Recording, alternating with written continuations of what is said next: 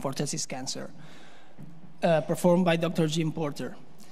Current patient is a 33-year-old male with past history of a right orchiectomy in 2012. The pathology showed 95% seminoma and 5% embryonal carcinoma. Patient underwent afterwards 2 cycles of biomycin plus etoposide plus platinum. In 2016, patient underwent a left orchiectomy. The pathology showed a classical seminoma plus intratubular neoplasia. In 2017, patient had a left paraortic lymphadenopathy recurrence treated with 4 cycles of etoposide with complete response. Afterwards, in March 2019, a PET CT scan showed an hypermetabolic left paraortic adenopathy of 23 millimeters. In May 2019, a biopsy was taken in our center with unconclusive pathology. Current tumoral testis markers are negative. We can see in the image the CT scan where the hypermetabolic lesion is shown. Good morning. You're online. Hello, I'm alive. Can you hear us? Yes, I can. Hi, good morning. Thank you all. We are here ready to perform a robotic retroperitoneal lymph node dissection for post-chemotherapy mass. I'm Jim Porter. We have a great team assembled this morning. Of course, you all know Brandon. He's my bedside assistant. And we have Teresa, our scrub. Nice. And we have Anna, our anesthesiologist. And we have lots of support from our team here. So we're very excited for this case. As you've seen the data, it's a 33-year-old gentleman with seminoma, possible NSGCT. He's had bilateral orchiectomies. He has a residual mass in the left renal hilum. He had chemotherapy, and this mass is still persistent. Marker negative. So our approach in these masses is to do a full bilateral dissection, especially in this case since he has bilateral testicular cancer. We are going to focus a lot of our attention on the mass to try and remove the mass. And then if we can, if it's feasible, we will attempt to do nerve sparing because we're going to do a bilateral dissection. Now, you could argue, what's the point of nerve sparing in someone without fertility? But, you know, we're still going to make that attempt. We have the patient. I'd like to focus now on our patient position and port placement. We have the patient supine with the arms tucked at the sides. Legs are straight out, supported. And the patient's in about 20 degrees Trendelenburg. So just for orientation, this is the patient's foot, and the head is on the other side of the robot. If we can focus in on the ports, we're using a 4-port configuration, and we have 1 assistant port. So if we come on in a little closer, this is the patient's right lower quadrant. We have our assistant midway between the arm number 1, the left robotic arm, and then this is the camera. This camera has a 30-degree down lens, and we're going to turn that to a 30-degree up lens just by hitting the button on the XI to look at the anterior abdominal wall. Just to the right of the camera is my arm number 3, and I have a pair of hot shears through there. And then to the right of my arm number 3, arm number 4 is a prograsp. So these ports are in a line about 7 centimeters apart. What I've marked out here on the abdomen are the median umbilical ligaments. These ports are about 4 centimeters below the level of the umbilicus. So we're below the umbilicus, and when we're going upwards, we're projecting upwards towards the patient's head. Trendelenburg allows the small bowel and the colon to fall cephalad, so it gives us more room. And so our first step is going to create our exposure. And this supine approach allows us to have full access from ureter to ureter, from hilum all the way to the inguinal canal. But the way we gain that exposure is we're going to create an incision starting at the cecum, going to the ligament of Treitz, and cutting the posterior peritoneum. We're going to use the cut edges of the posterior peritoneum as a barrier. We're going to suture these up to the abdominal wall to create, first of all, exposure, but also it allows the small bowel to stay out of our way. So we'll show you that technique. Alberto wanted us to show you that, so we're going to show you our exposure. So with that, I'll get to the console. Any questions from the panel? Hello, good morning, Dr. Porter. Good morning. Can you explain us, how are you? Can you explain us what is this approach better than the going from up to down? Up to down? I mean, because you are going from down. Right. Well, I mean, going up to the... Yeah, I think I understand your question, but I mean, well, the classic way this was done was lateral, putting the patients like in a kidney position and then working on one side. The problem with that is that you could only do one side. And so if you had to do a post-chemotherapy bilateral dissection, it was very difficult to get to the other side. It was dangerous. It was actually, it was a deep hole.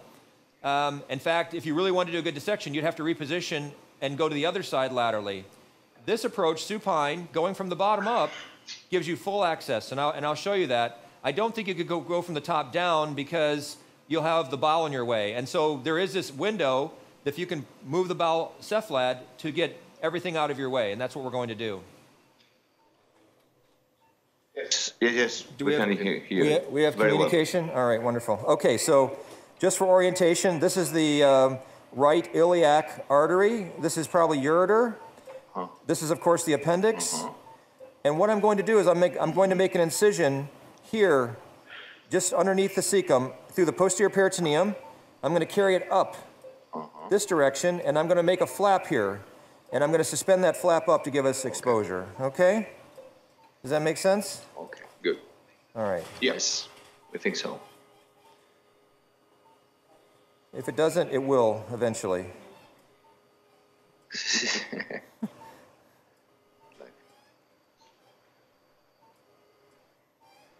I hope everybody's doing well today.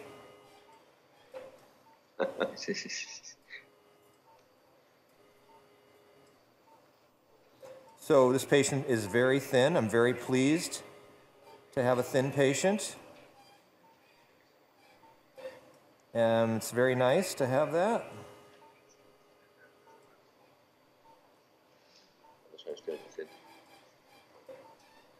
So here's my cut edge.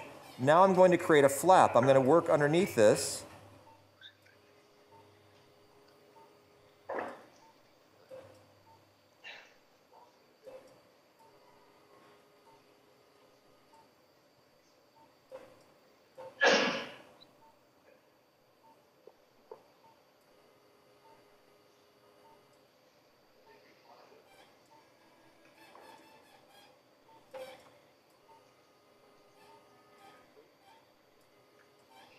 So for this surgery, you prefer the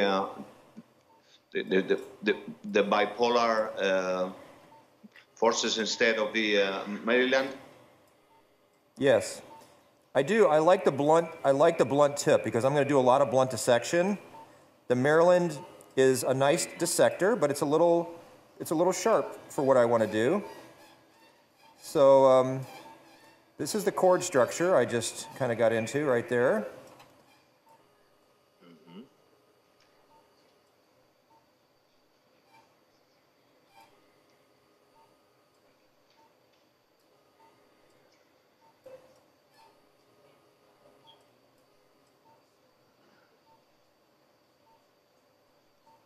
So there's the cord.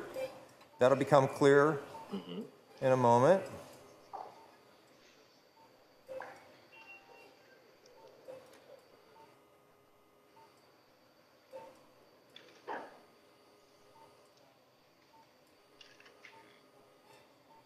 So you can see I'm actually trying to create a flap here. I'm consciously leaving thickness on here. This is small. This is bowel here, bowel mesentery, and there's a lymph node in the bowel mesentery. That's not a lymph node that we care about. We see it very well. Good.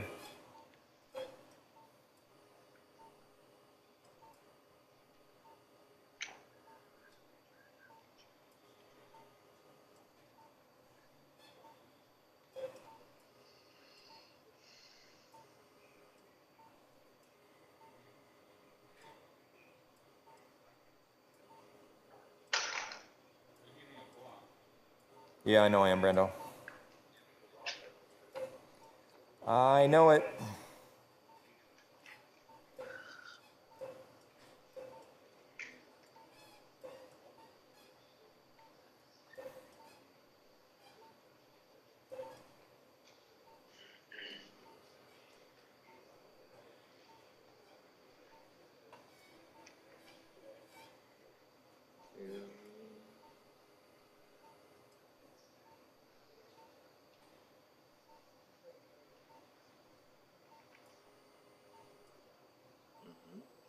Okay, so let's go to the left side now. So I have a cut edge over here as well.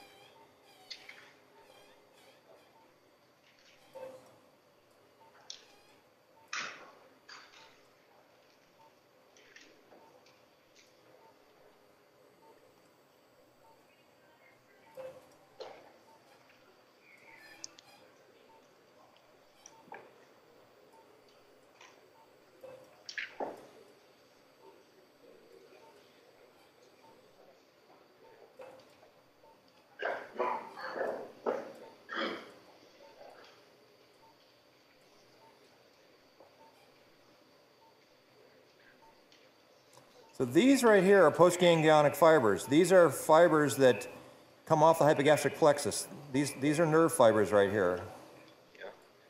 Mm-hmm.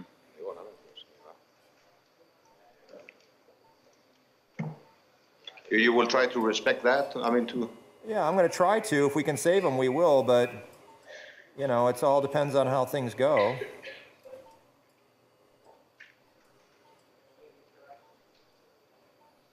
There's my left common.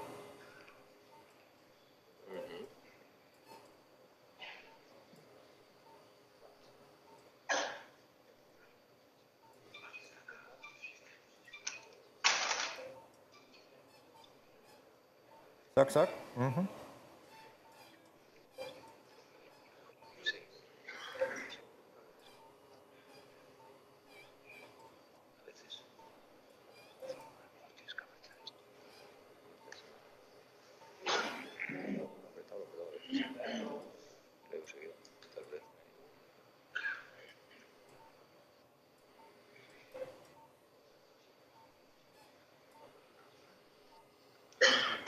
So what is the lateral limit there?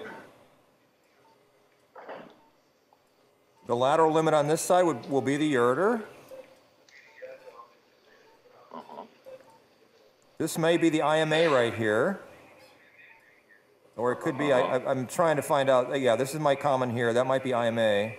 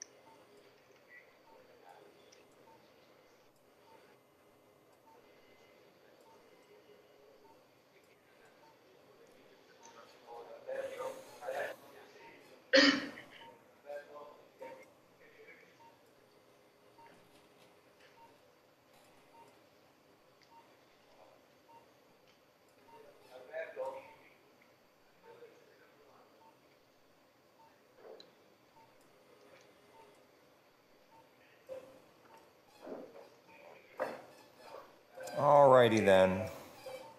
Let's take a quick look here, Brando.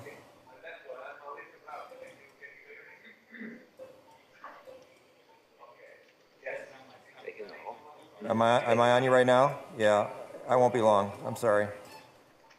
It won't be long, Brando. Okay. I apologize. Okay. All right, let's do needle drivers. 2 needle drivers.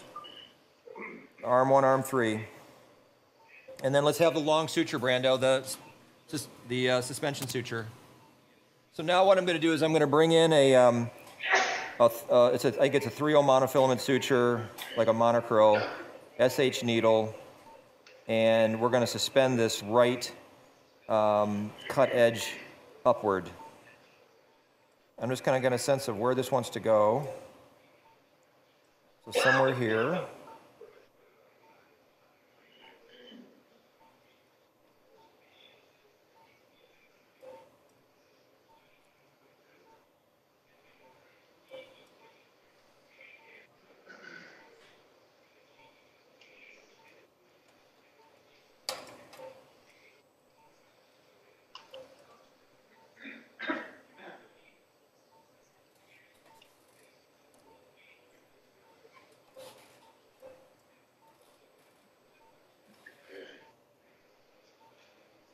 see, that can be better this way. Maybe I'll just come down a little bit.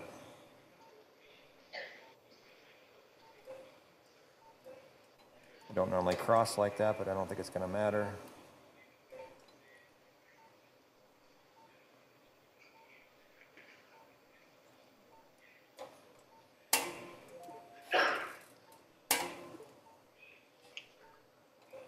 All right, and then we're just going to take some of the slack out. Got a hemolock, Brando?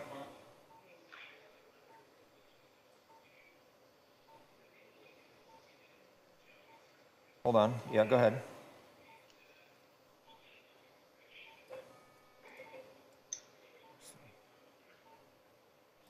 All right, so there's the one side.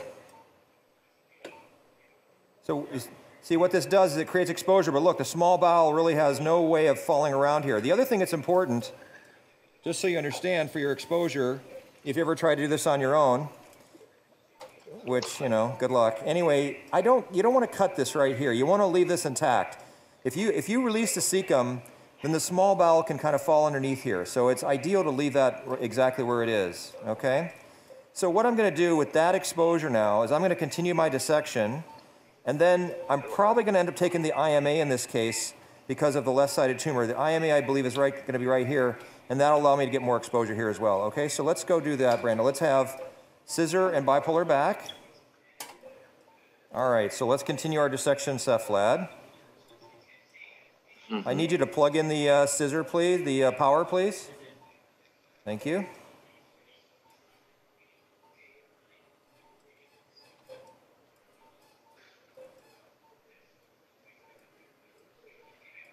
So here's duodenum. That's duodenum right there.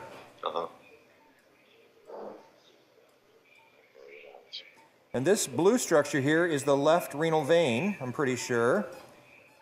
Possibly, we'll see. Or if it's not, it's the cava up here. Actually, no, it's probably cava because we're still on the aorta here.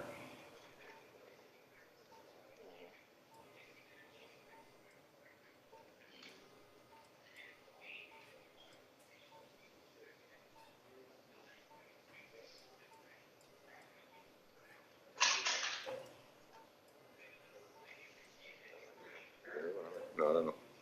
Pero como no cambia, sí voy a cambiarlos.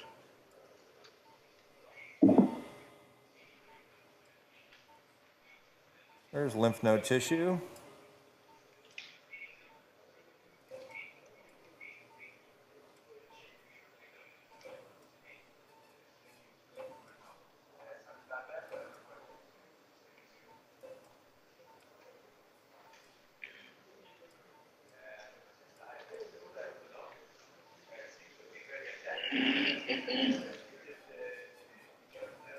That is the renal vein. I think that's the cava. I think that's the cava. Yeah, I misspoke. No, I mean, I said that. Yeah, we'll see the renal vein very quickly here, the left renal vein.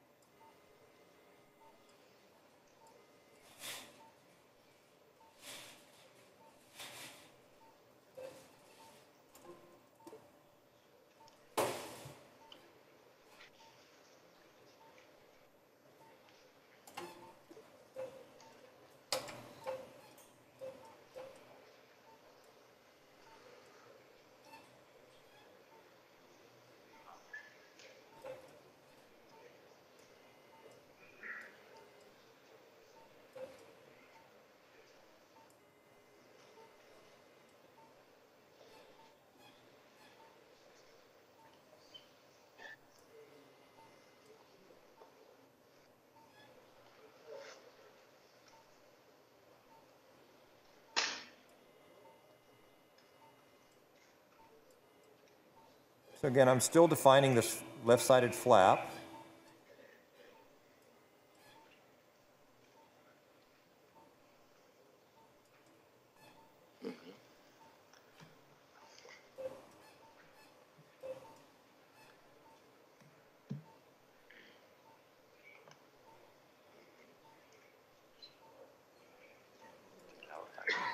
Sí, la verdad.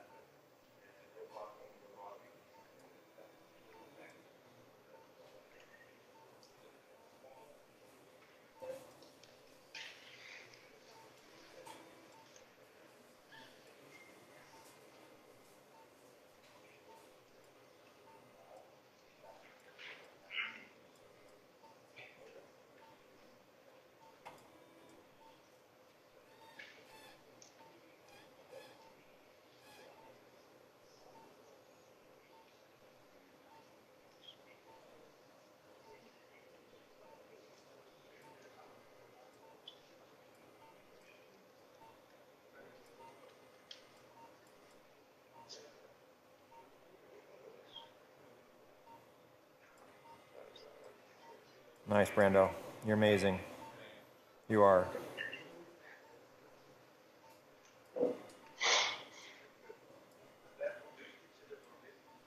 There we go. There's our friend the ureter finally. There's his cord. This is a left cord. Yeah, yeah. There's the ureter. Uh-huh.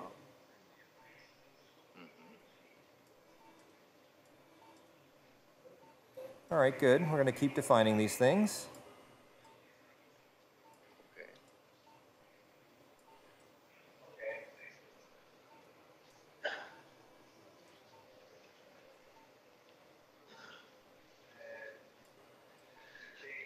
This is the IMV right there, the interior mesenteric vein. It's on the side of the mesocolon. So we're basically working underneath the left mesocolon now.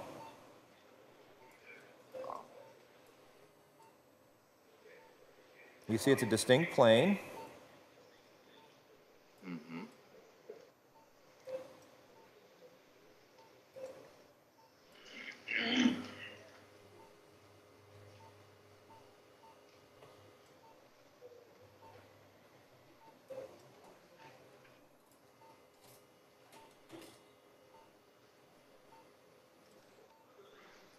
This is a very large lymphatic channel here we're going to have to clip. These are very large lymphatics. They come off the pancreas. They go over the left renal vein, which we're seeing right now. Here's the left renal vein. Yeah. Yes.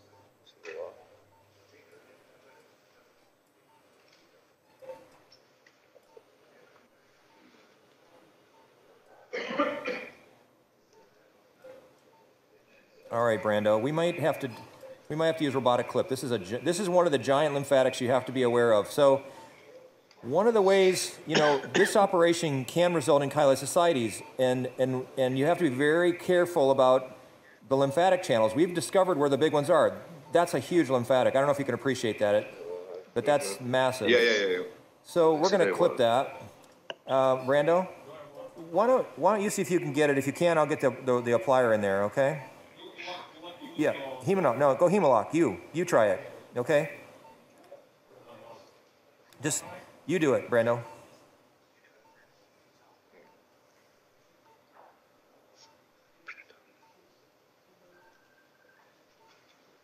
Dr. Porter, one question, Dr. Rengifo. Do you use this approach also in unilateral RPLD? No. Hold on. Brando, up here. Good, right there. Good. Yeah, do another one just to be safe. I know it's lymphatics. I just want to make sure. I'll get to your question in one little moment. No, Brando, right above me. Brando, oh, whatever. Go ahead, go forward. All right, whatever, good.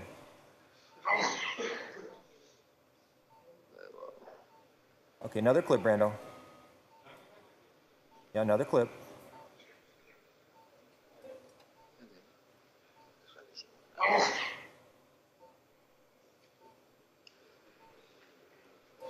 One second, Brandon. Let me get better exposure. Hold on.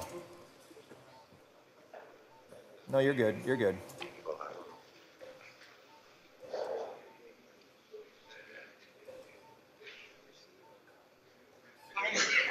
Clip. So these lymphatics going over the left renal vein are extremely important. They're big.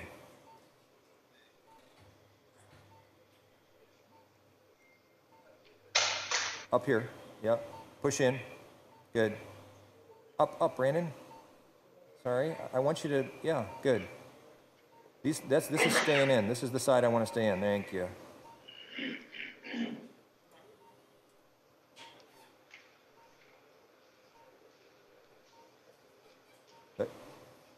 So I think just for the sake of demonstration purposes, let's show them the other instrument. Okay, Brando, give me the robotic, okay? Clip applier, robotic hemolock. Scissor out.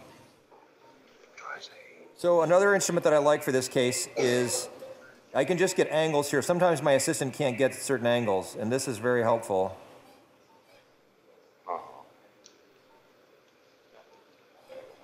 All right. Scissor. So we're going to use that if we need to, depending on where we are. especially when we're working underneath the aorta. It's very helpful sometimes to have that.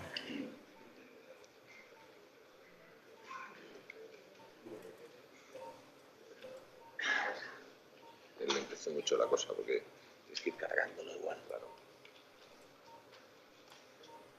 Claro, tiene que estar ahí. These are still some more lymphatics right here.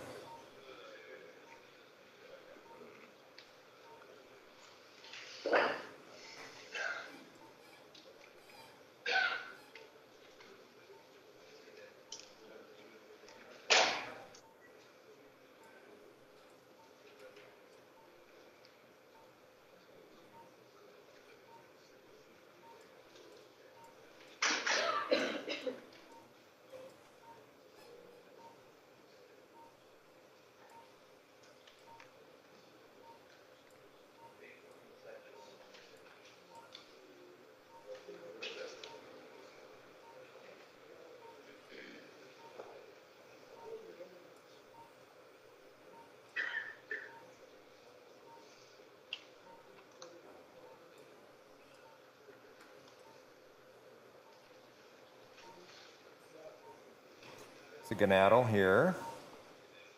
Yes. Gonadal vein. Probably a lumbar there. Lumbar there, yes.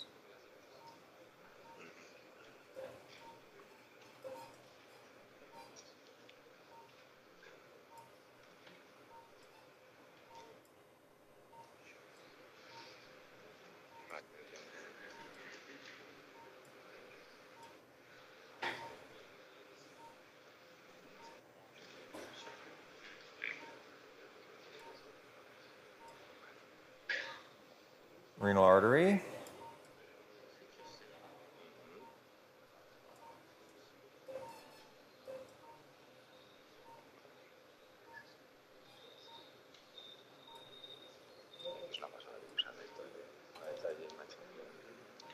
No, inside, Brando, inside.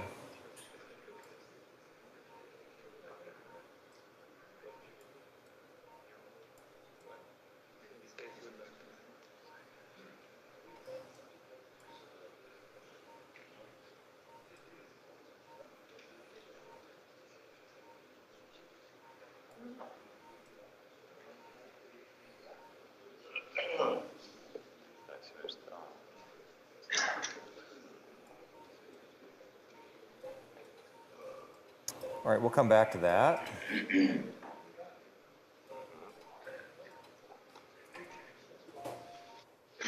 Are you going to suspend the right side also? I think so. I mean, Okay, the left Brando, side. let's have a needle drivers in and another stitch. Any questions? Yeah, I was asking you if you do the same approach, even if you are going to plan a unilateral RPLD. If I'm going to do what? A primary RPLND? Unilateral, yeah. A unilateral? Yes. So I use this approach if I'm going to do a unilateral, yes. And the reason is, when you do a unilateral primary RPLND, what I do is I send the lymph nodes for frozen section. If they're positive, then we do a bilateral dissection. So you want to be prepared to do that. So when we do a primary RPLND, which is, I would say, pretty rare, I would say most of what we're doing is post-chemotherapy, we use this approach. That's a good question.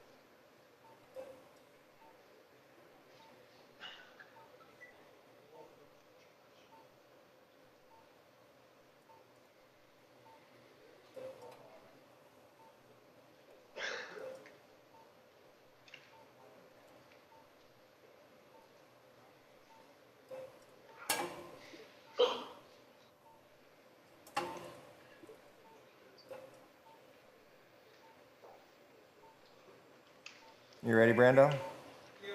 You think you can get one here or not? All right. Just be amazing, will you?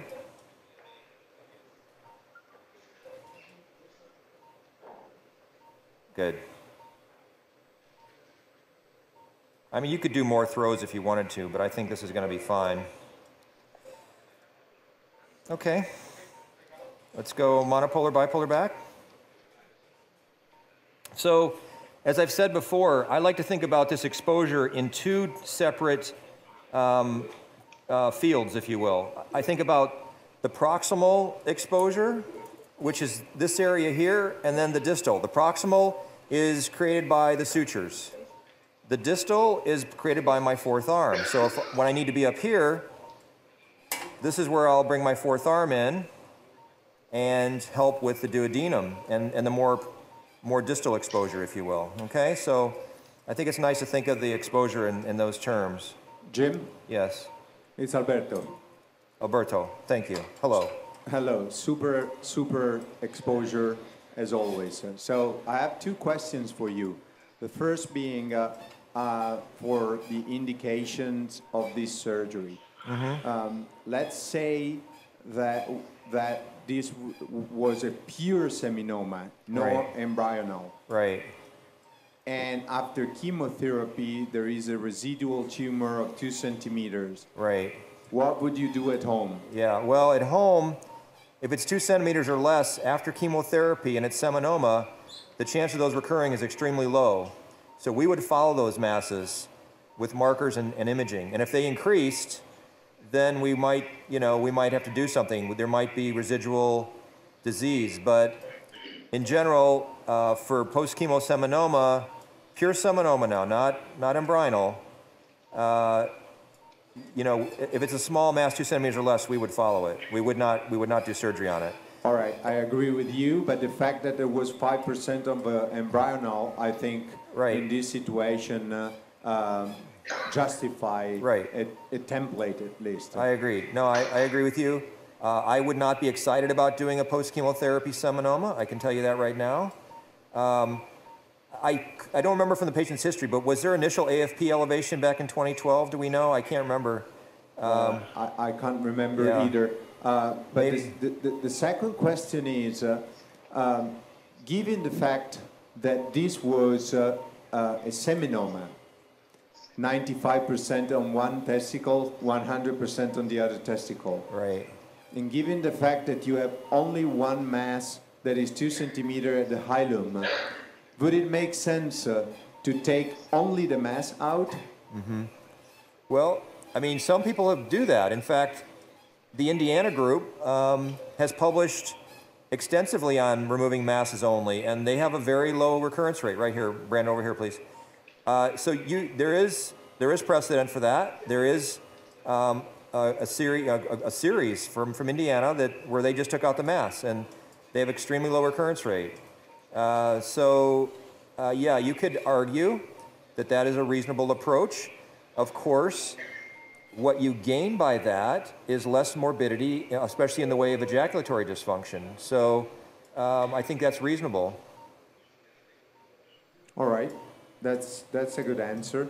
No, I was thinking because, as you already said, and we discussed this before, seminoma is definitely a different disease, and to do a RPLNE in a seminoma is much more difficult. Yes. And I was thinking, if you get into troubles and you see that it's unresectable disease, maybe it would make sense just to go directly to the lesion and take just the node out. That's my plan, is to go right. I'm not going to go to the right. I normally start on the right side first, but I'm going to go right to the mass here. So in order to get to this mass, I'm going to take, this is the inferior mesenteric artery. Just to confirm, I just identified the left common iliac artery here, okay? So this is not the common, this is the common, okay?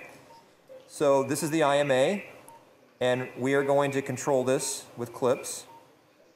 And then what that's going to do, when we open that up, that's going to open up this entire space here. And we're going to go to the left side first and take the mass out, okay?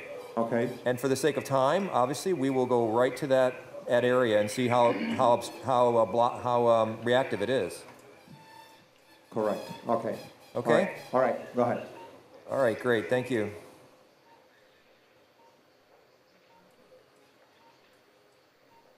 Brando, are you ready to do something special here in a minute? Okay. Yeah, okay.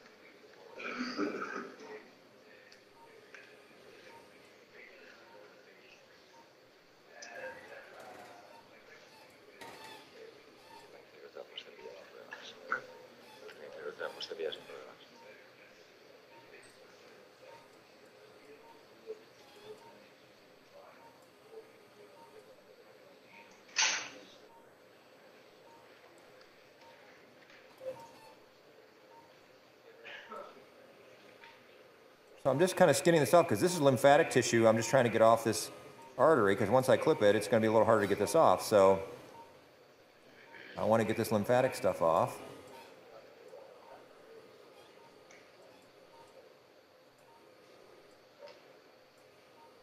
That's a big artery. Hello.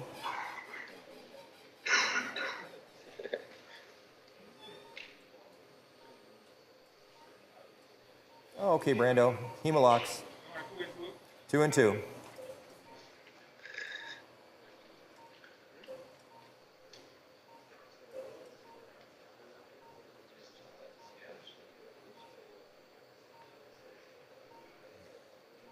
Good.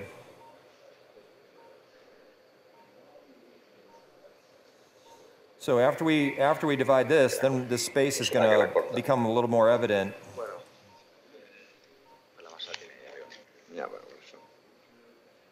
And my bias when I do a dissection is to start from the bottom and go up. I could start at the hilum, but it's just a little more challenging. So I'm going to start below here in a second.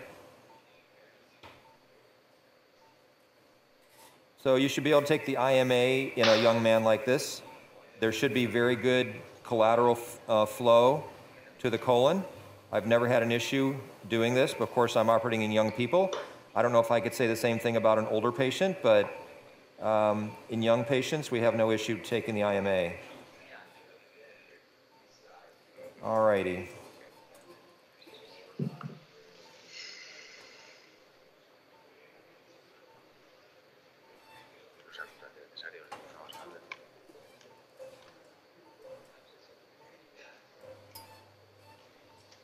So there's the general femoral nerve right there. Yes. Right there. So we're going to dissect out the cord.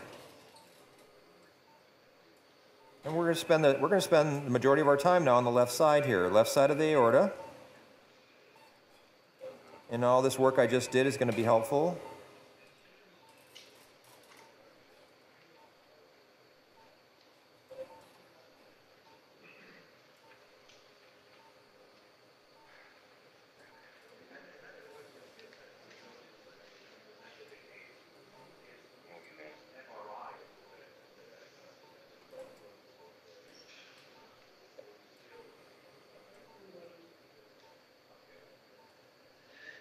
Another question, Dr. Porter. In the follow-up of these patients after chemotherapy, do you usually use the PET-CT? The PET There's some data that says there's PET scan, yeah. PET scan?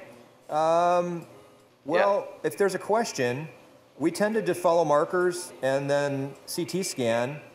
If there's a question about if something's growing, or let's say it's growing and they're marker negative, then we might do a PET scan. It's not something that we do like a reflex. It's not part of our routine surveillance. But we do it if there's a question.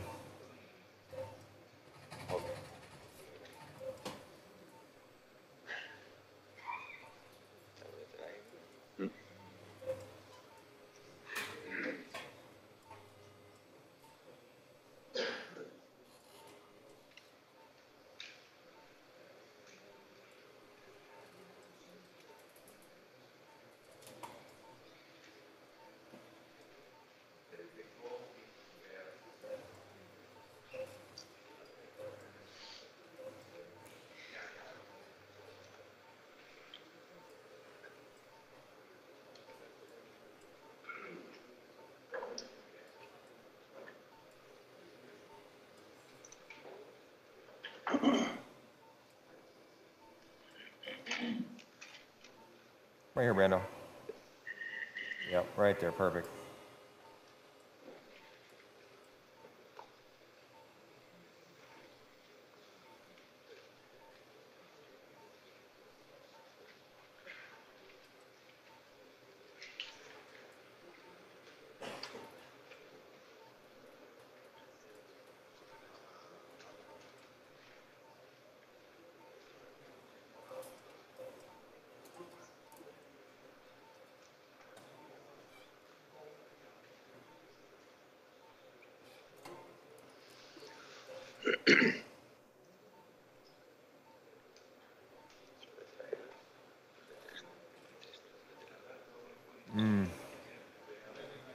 No, it is what it is.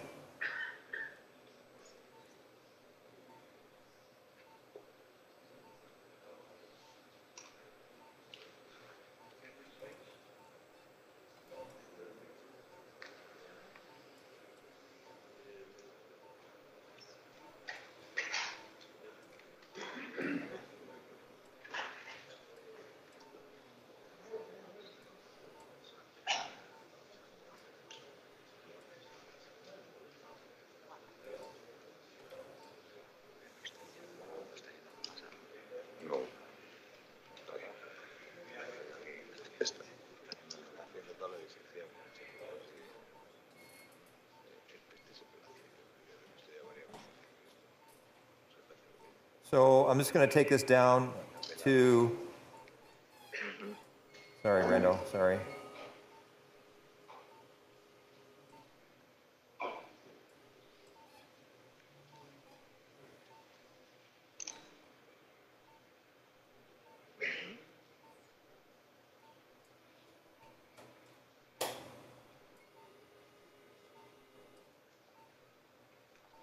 Lymph node, clearly. Yeah.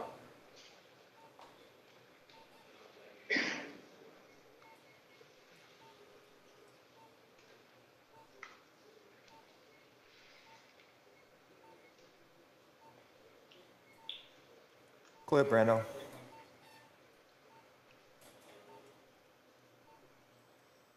So cord, ureter, cord crossing ureter, and then this is just a little something. It could be perinephric fat for all I know, but we're gonna take it. Might be the artery. So don't you like to use the ligature instead of so many clips, or you think it's better the clips?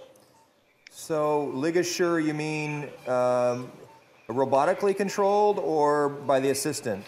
Yes, the robotic. So the vessel sealer, you mean, or ligature? Yeah, I mean it's like the ligature, but it's a vessel sealer. Yes. Right. So we have that available, and I have no problem with clips. I don't think there's any issue with them. But the reason I have the vessel sealer available is we're going to take the lumbars, and this is a very good way to take the lumbar arteries and veins. So I'll show you that in a minute. Hopefully in a minute. It might be an hour.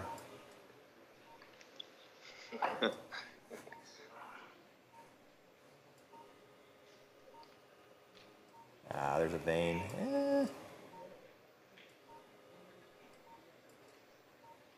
So, where the ureter crosses the iliac is the lower extent of our node dissection. So that's our boundary there. We're going to take this lymphatic tissue. These little branches here aren't important. This is important though. So Brando, let's just see what we got here. Yeah, that's just smudge there. That's not real.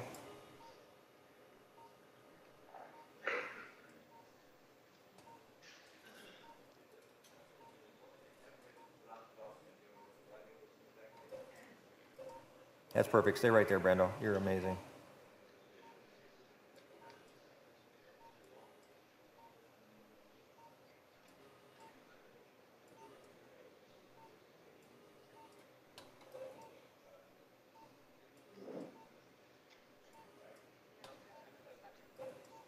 Okay, let's see what that's about.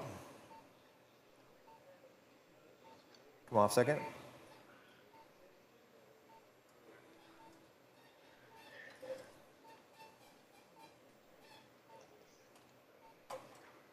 So one of the nice things about the DaVinci Xi that I'm using right now is that I can actually go backwards. So relative to my ports right now, I'm actually going backwards towards the patient's foot. And so I'm below my ports looking backwards. And so we've initiated or used a function on the DaVinci Xi called reach. Reach allows the arms to rotate out of their way, which means when the arm rotates out of its way, the arm can go backwards farther, which means I can go this direction. Okay, I'm looking down in the pelvis now, okay? That's because the way the arms are engineered, we can gain a lot of backwards motion, which is extremely important for this operation. So I started this operation with the SI. It can be done, but in order for us to get the cord, we had to redock to get the cord with the SI. Now with the XI, I'll be able to get the cord out of the inguinal canal without having to redock. So that's a nice benefit. But it just gives you more coverage than we were getting previously. So genital femoral nerve, no reason to mess with that. Okay. All right, Brando. We're gonna push the iliac down. Good. That's the common iliac vein over there.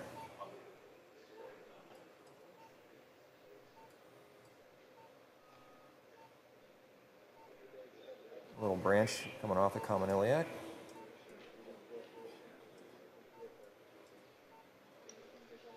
Okay.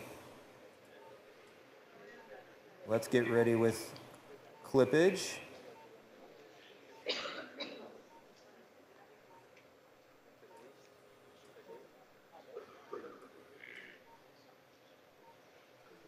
Okay, Brando, clip. So this is the distal extent of the para-aortic nodes. You can see it very well. Oh yeah, Brando, perfect.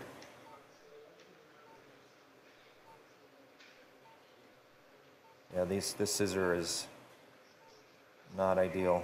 Okay, good. Can we get another one? I know I'm a visitor, but I'd love to get a sharp pair of scissors. I know all those are reserved for Dr. Breda because...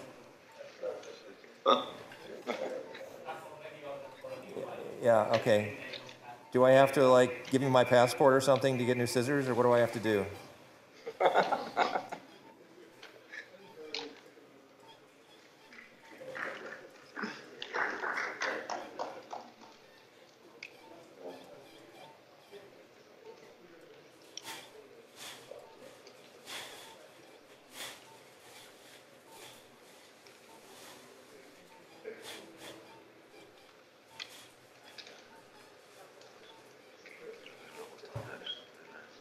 Que no cortan, dice que son viejas.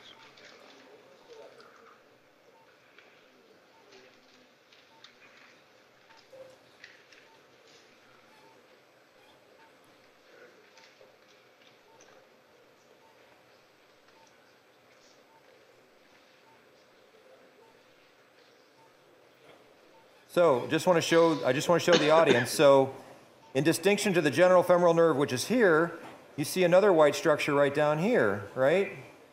Those are nerves. That's a sympathetic trunk, if you will, or a sympathetic chain, okay, right there. And we're going to follow that up.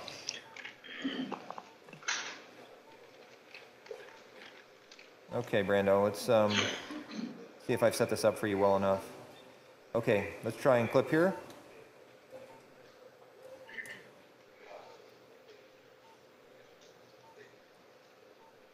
Oh, yeah. Yeah, down, yep. Less iliac issues. Okay, push forward, good. Not too forward, pull back, back, right there, good, good.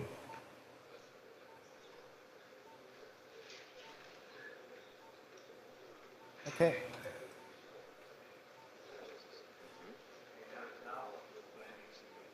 Mm-hmm. Suck, suck. Mm-hmm. Vessel.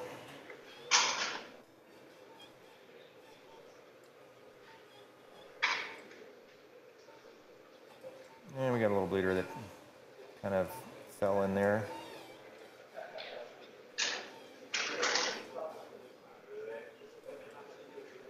All right, so now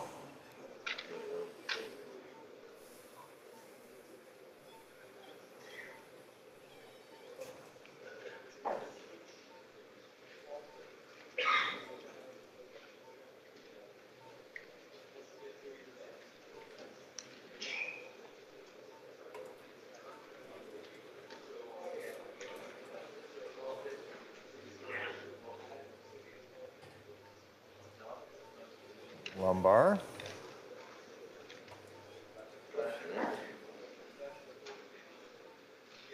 Sympathetic trunk.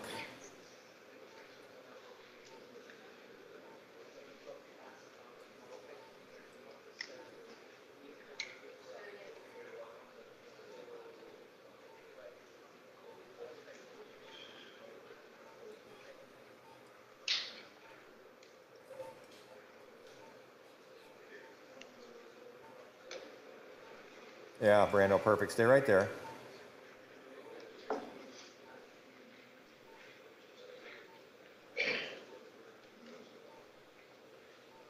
So what I'm doing, I'm just for the sake of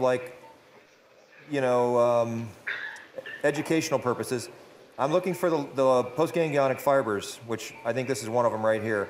The left side, the fibers are very small. On the right side, we could probably see them much better. And I'm just going to kind of look here. But the time to find them is before you start doing a bunch of division. So this is probably one fiber right here.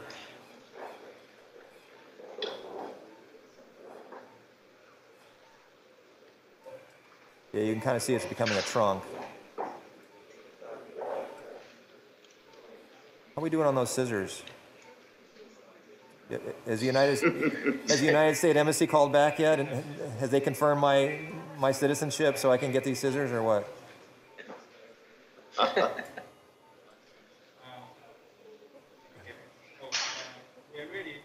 Oh, you are?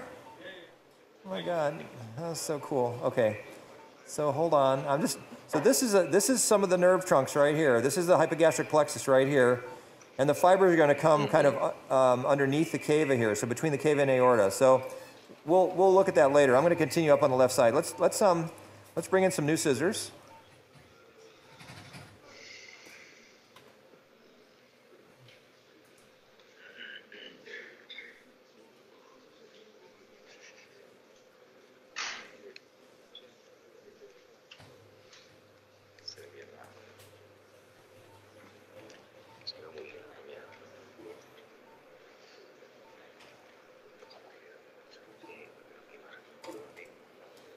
Mm-hmm.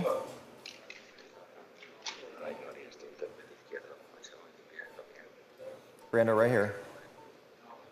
Thank you. Stay right there, doctor.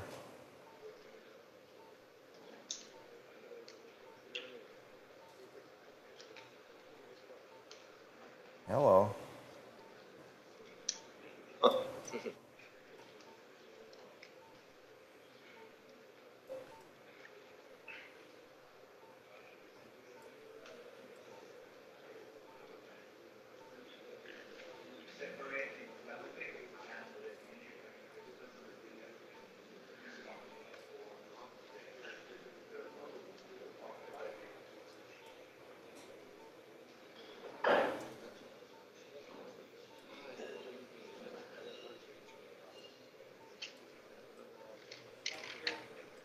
Yeah, go ahead, Brando.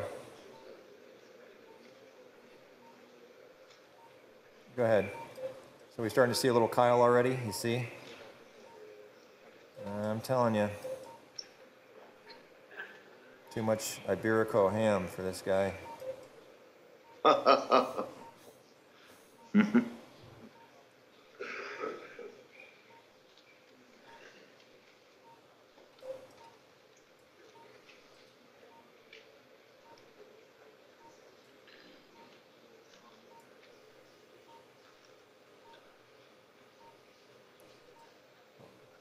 really like Iberico. I mean, it's amazing. It's one of my reasons I love to come.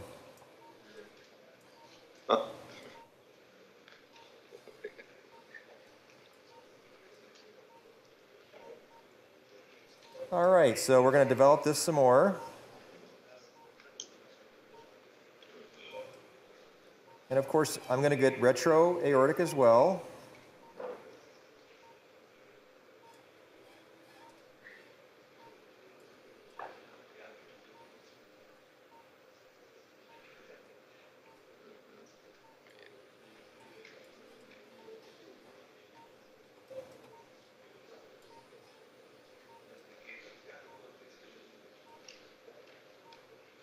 So I would like to inform you that this a slight change in the program due to the fact that the procedure of Dr. Porter will take longer than we expected.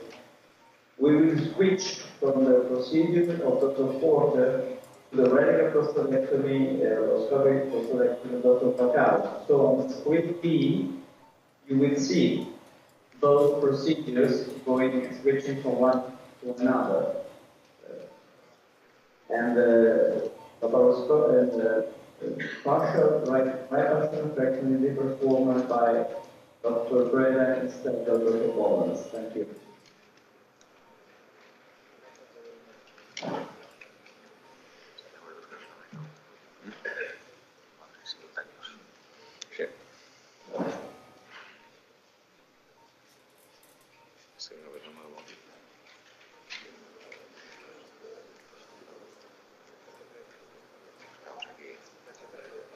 Yeah, that was dumb.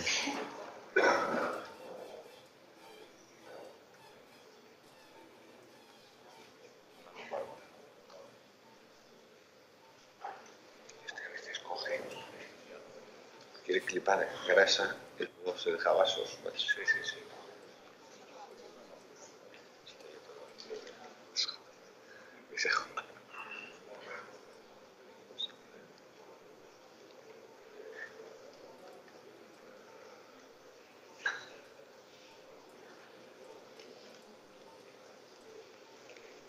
Did you hear the change? Yes. It will be the same. So simultaneously having this. It will be quite complicated because we will switch, but we know about the switch just with this mic.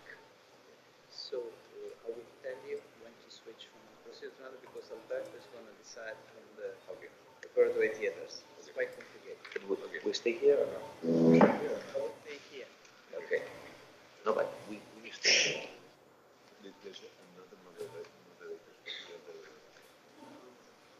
It's supposed to be there. You can moderate both, and we find someone else to be the other moderators.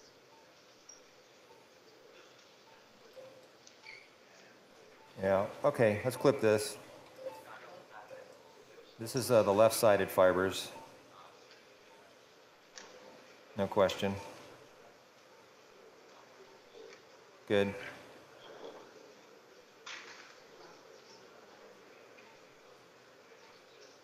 Sharper.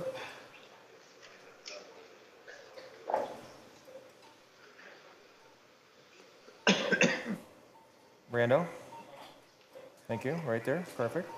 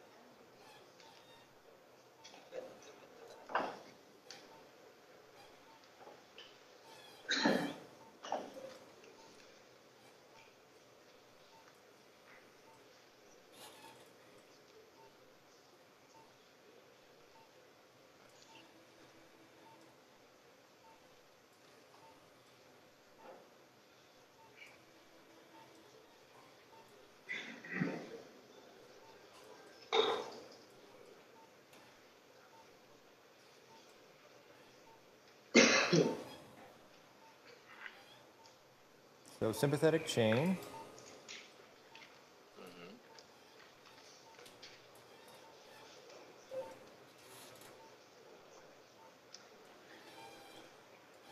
Thank you, Brando.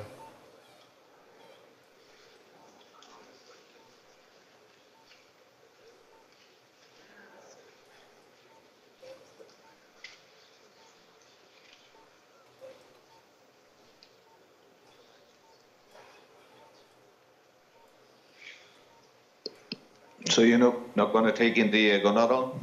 Oh, we're going to take it, yep. We're going to take it. Just going to follow it up.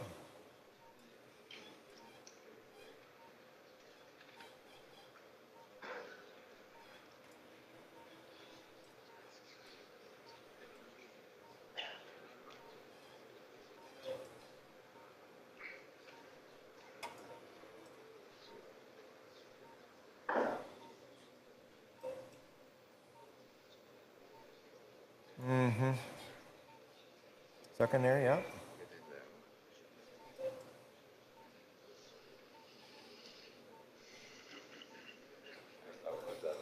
Yeah.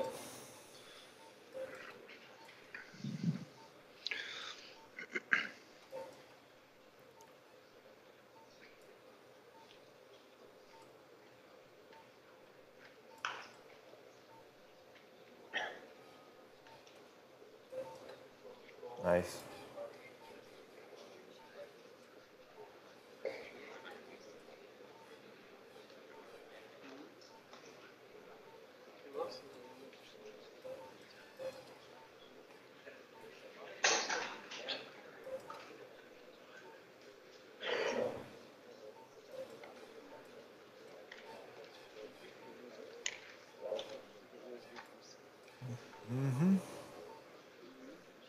There's a big lymphatics there. Mother lymphatics. Yes. Oh, Lord.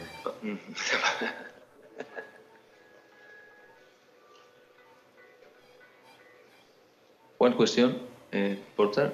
Of course. Please. What are your limits with the robotic approach? What are the what? What cases you will not recommend to do with the robot? Yeah. Well, I think,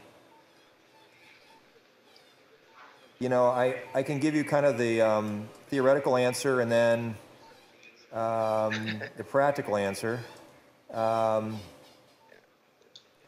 this is a large post-ganglionic fiber that's coming off the sympathetic chain. That's going into our packet here. Yes. So we're going to just cut that cold. That's a nerve.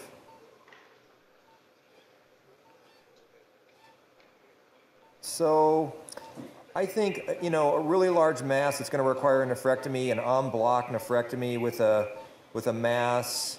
I mean, it can be done. I've actually done it, but is that a good indication? I don't know. I think, there's, you could argue that if a patient required simultaneous liver resection for a MET or something like that, that might be better done open, just because obviously, your colleagues may or may not be comfortable doing what you're doing robotically, so, that's another situation.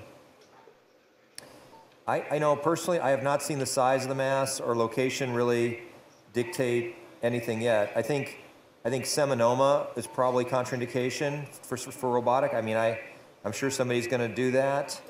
We've done pre-chemotherapy seminomas, but not post-chemotherapy. So, yeah, we got Kyle. We got to find that source. That's not what we don't want. That's exactly where I was saying was going to come from, is that spot right up here. So you see this Brando right here? Yes. That's Kyle. We don't want to leak. Oh, there's an open channel right there, maybe. All right, give me one of my clips. Give me robotic, okay? I mean, the time to do this is now, so you can watch it the rest of the case and see how it does.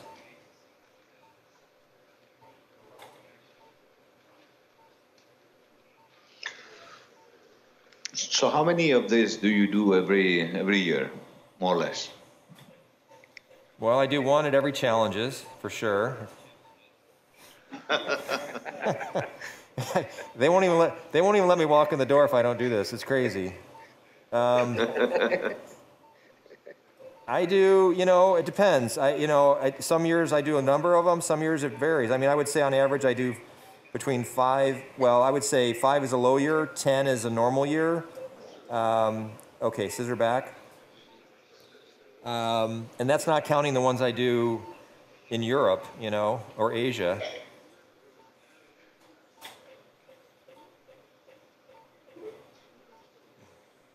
Most of all of them are. So you're doing many. Most of them are all post-chemotherapy masses, you know. Suck, please. Yeah. Let's see what that does for us, Brandon. Let's suck and clean this up because we want to follow that to see if it made a difference for us. Suck that nonsense right there and see what that is. Just clot. Yeah. So let's keep an eye on this. I think that might help us. But I'm telling you, that's a big area. That's something we've learned over time. Is it's not just putting clips, but where you put them that makes a difference in this chylous leak issue. We routinely put our patients on a low-fat diet after surgery, and that's because, you know, these patients will eat very quickly. They feel very good. The problem is the lymphatic channels have not had a chance to seal yet, and that's different from open surgery, where a lot of time the patients after open surgery they don't feel like eating right away, and so it gives things a chance to kind of seal over before you subject it to a fat stress. So this is something I'm going to divide with clips just to be safe. This is a big. I think I'm going to have to do this side for sure. This is interaortic here. I think Alberto, we're going to have to do this side for sure. I think it's going to be more than the mass. I'm not sure I need to do the right side, but we'll see. Okay, Brandon, let's clip here. The reason I'm going to clip is I just don't want I don't want any spillage here if there's any kind of tumor in here. Okay, so let's go right here.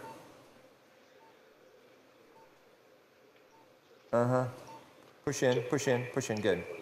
Good. Another one. So I'm going to separate the para-aortics from the intra-aortic cable and the pre-aortics. Right there.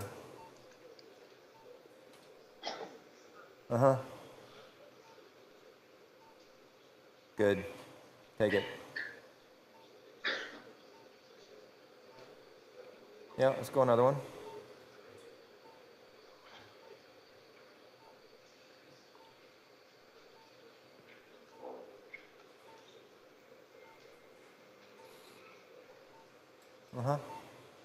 Good.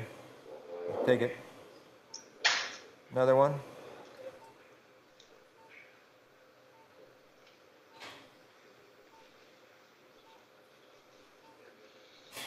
Right next to it, yeah. Good. Take it. You're good.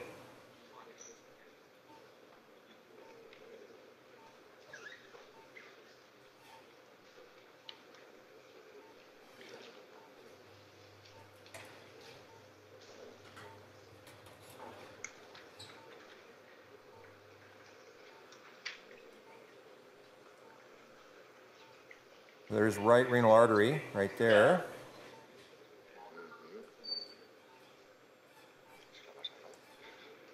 Left renal artery.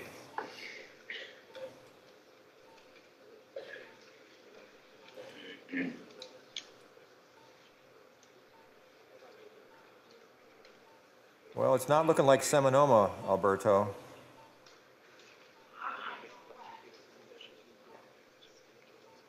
Unless he didn't get chemotherapy.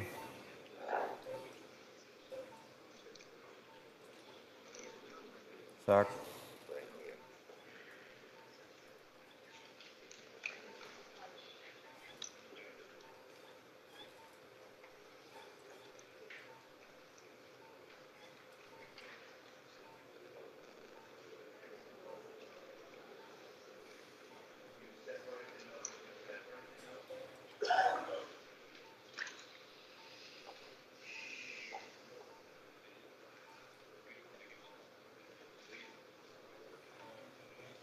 It's a big lumbar.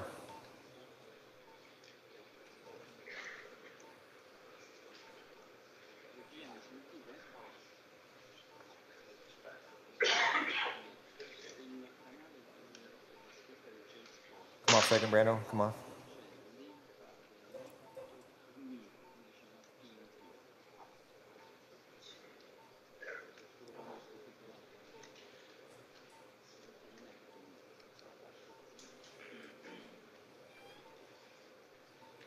Big lymphatics.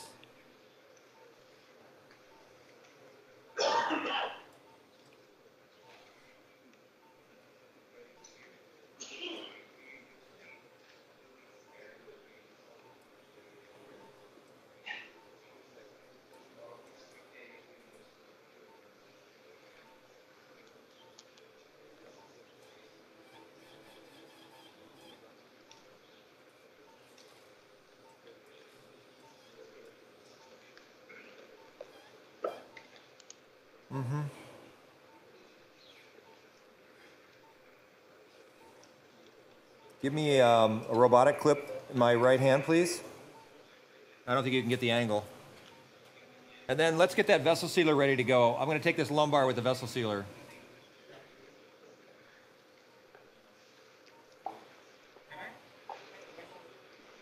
But let me have the clip first, Brando. Clip and then scissor and then vessel sealer.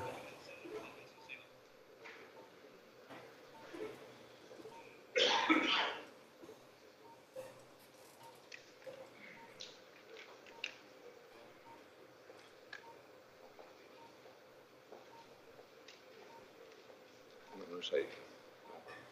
Eso no es el vaso. Ah, el vaso lo va a hacer con el sealer.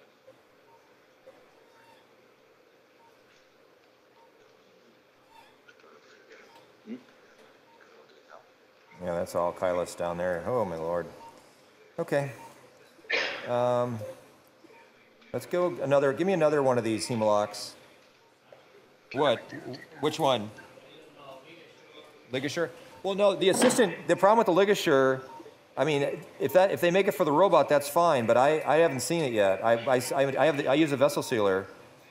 But the vessel sealer and the ligature are pretty much the same thing, so yeah, we're gonna show you that in a minute here.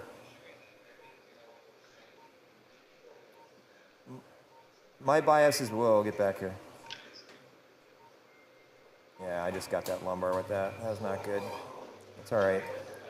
Give me a scissor back.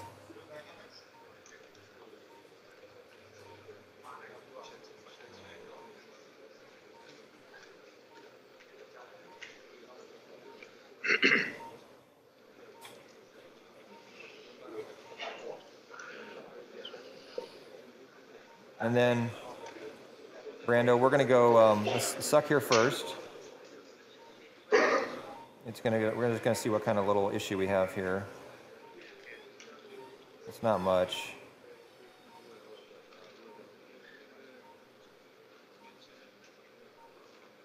All right, so Brando, vessel sealer in the left hand, fenestrate it out.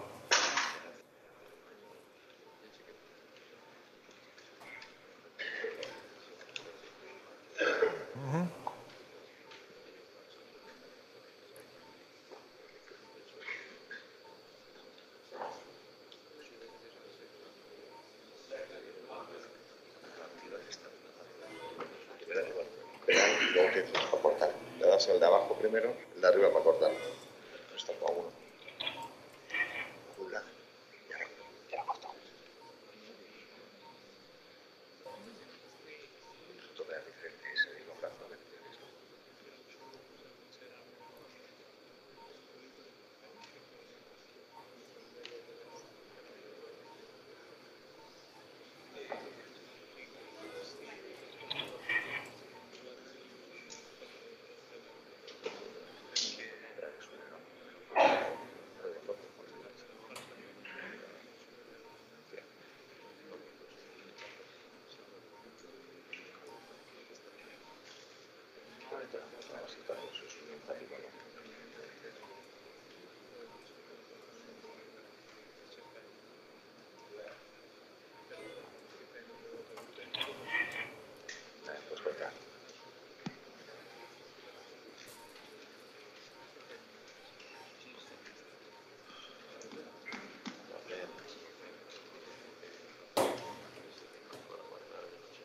So this is the anterior spinous ligament. I don't know if you can appreciate that. That's the anterior spinous ligament. Yeah. Sec, please. All right, so now we're up pretty high here. So now let's see if we can make some progress.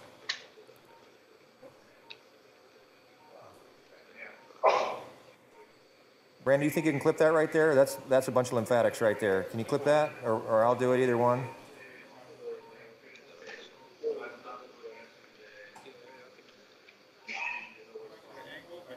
Yeah, we'll get you the angle. Don't worry. I'm getting it for you right now. I'm working on it. Yep. Watch the vein. Good. Good. Right there. Take it.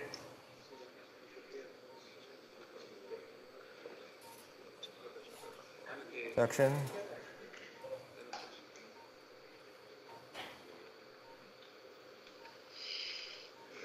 A second there for me, Brando.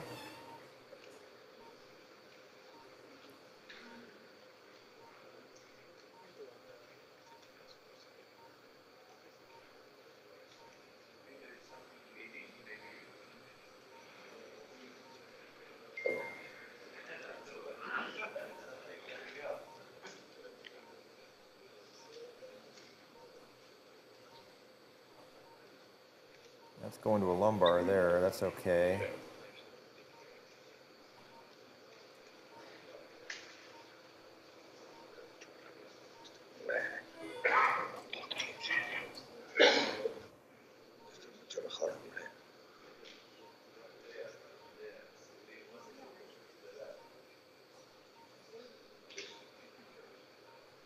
Second there, Brando. Show me the artery. There's the artery.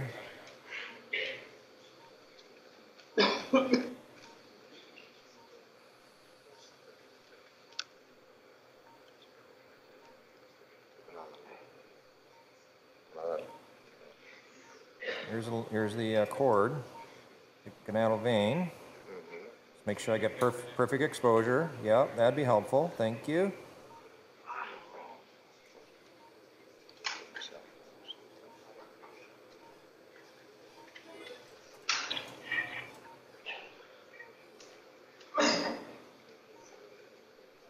Now the ureter's far away. We're fine.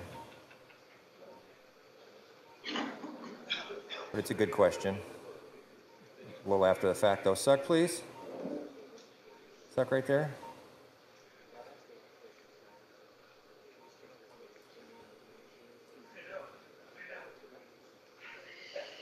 This is also a big lymphatic channel, but I'm not a big fan of the energy on the lymphatics. I just don't think it works as well, but we're going to do this one here.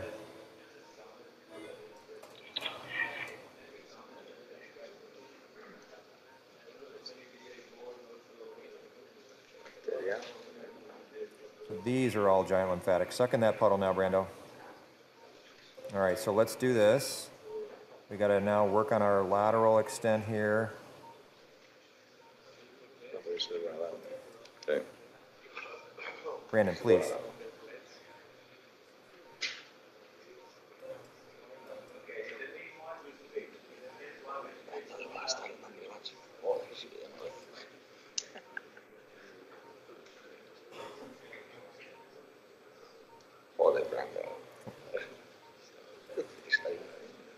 Come off, Brando, real quick.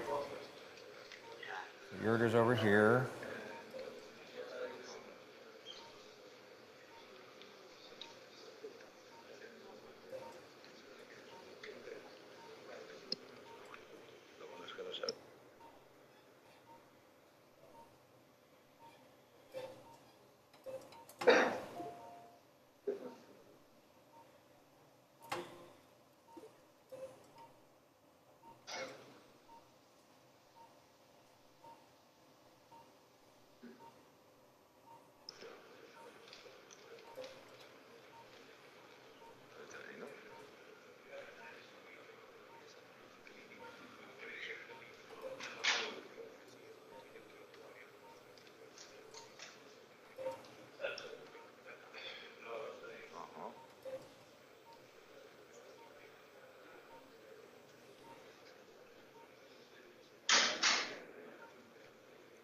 Brandon, Well, come off. You're fine. Right there.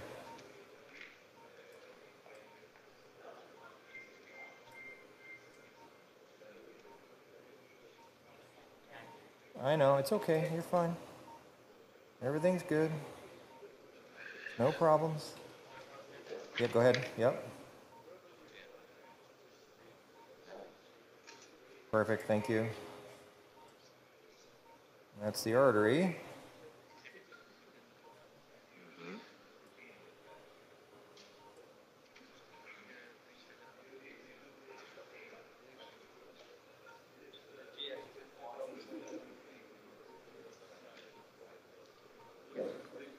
Okay, suck.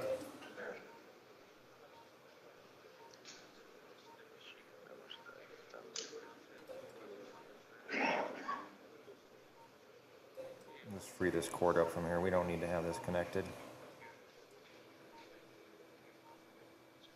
We'll go get this cord at the end.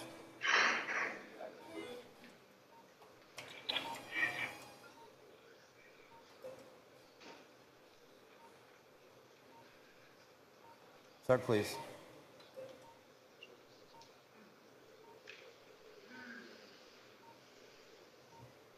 Suck right there.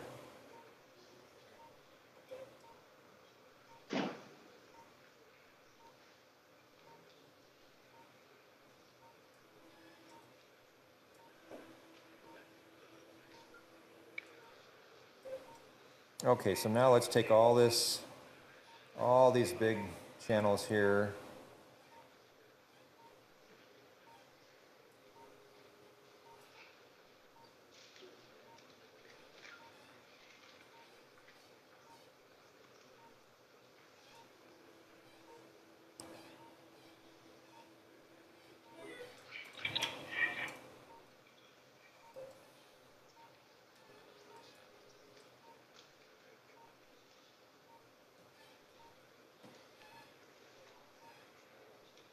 That's the cruce of the diaphragm starting right there. Okay. Brandon, let's just see. That was really nice, thank you.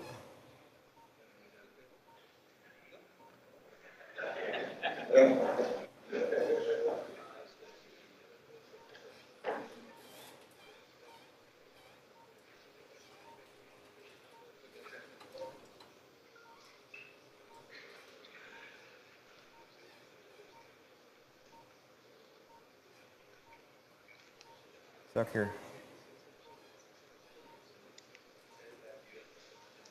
Yeah, there's a big vein in there. Yeah.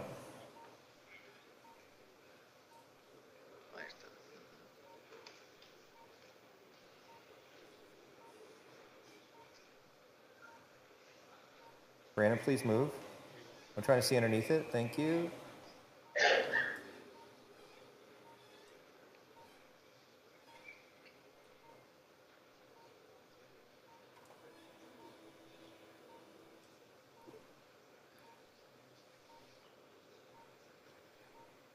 All right, so that's a big vessel.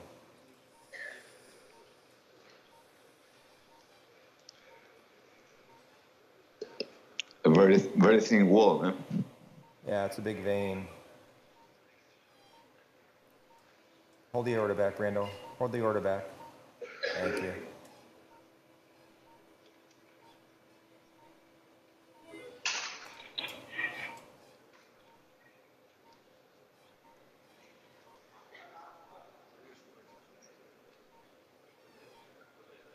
All right. Yeah. Clip.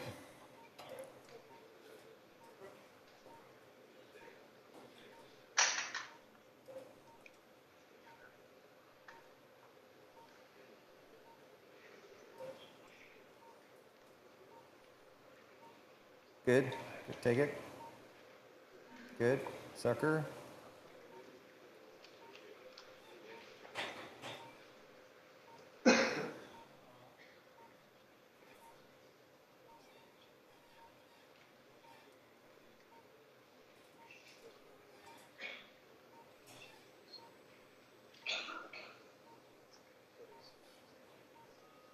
Another clip.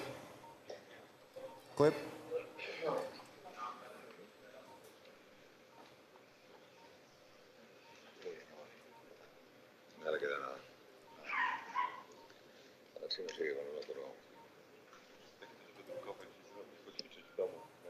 Go ahead.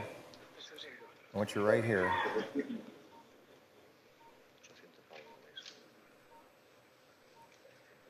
Good.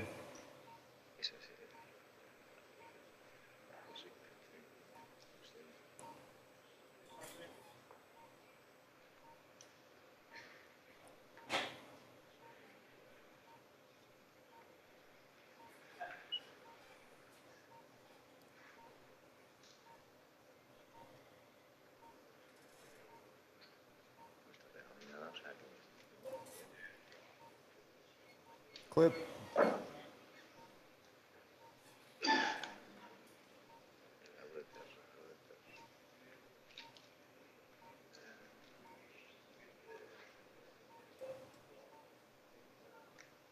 Higher, higher, higher. Good, right there.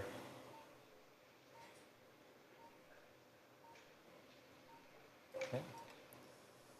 All right, so that's good there. Take a look. Very nice dissection. Yeah, thank you. Let's make sure we got good hemostasis. And we don't have a bunch of lymphatic leakage. Okay, so now we're going to go over here.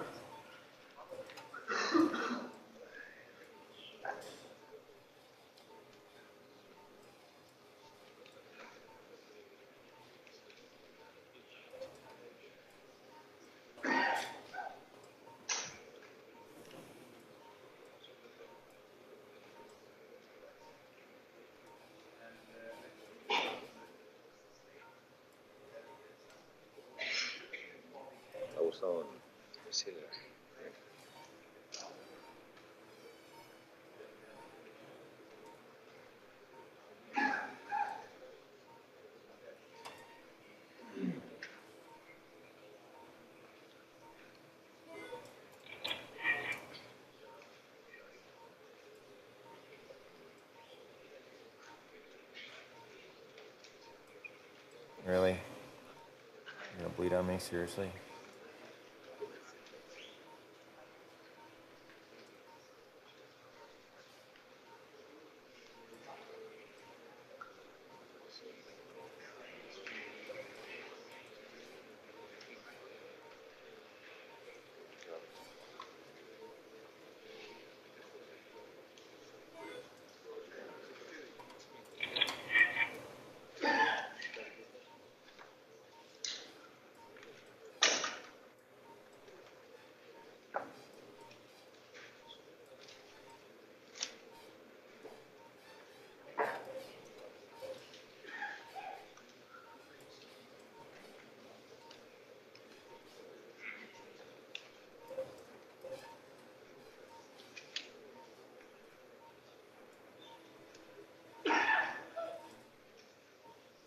Rando?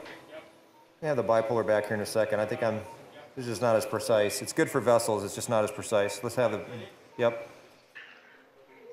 All right, so let's just say, for example, we were actually going to do nerve sparing. So we would split right over the cava, separating the intericable from the pericaval.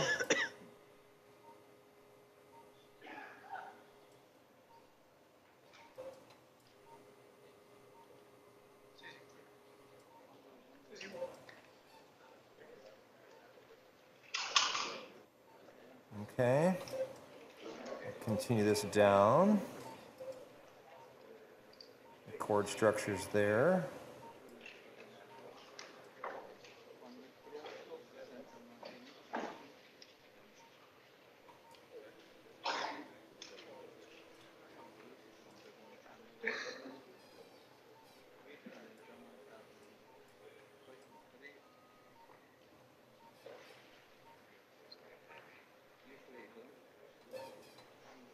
This is the cord on this side, the gonadal.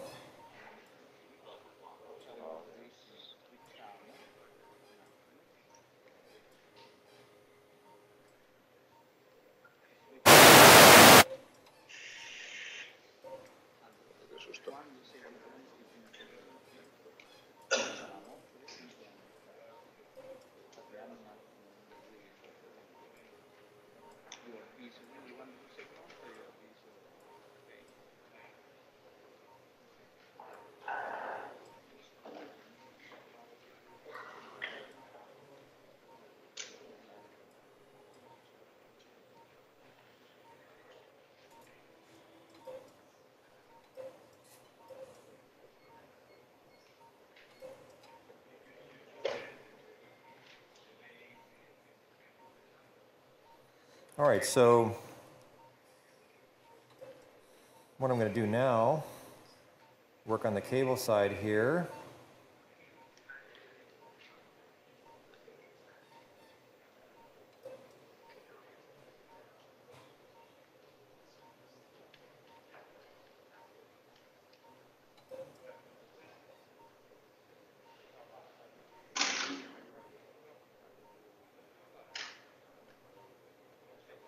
So there's a fiber right there, small one. Not very big, but we'll get a bigger one. Suck in there, Brando. Thank you.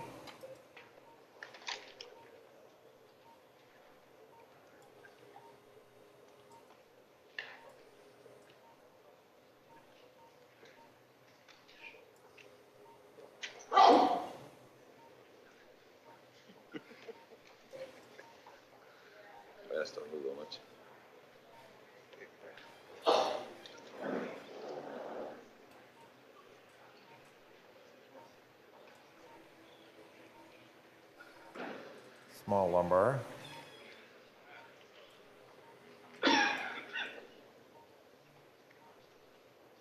There's a fiber right there. Brandon, come off. You're covering the fiber. They can't see it.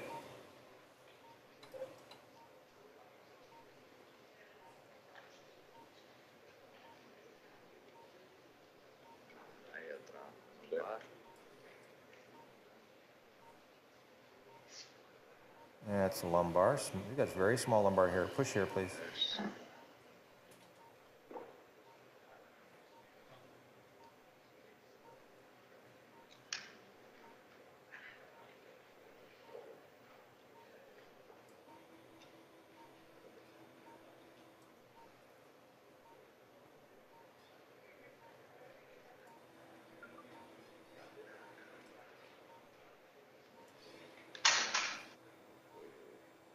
Suck, Brando.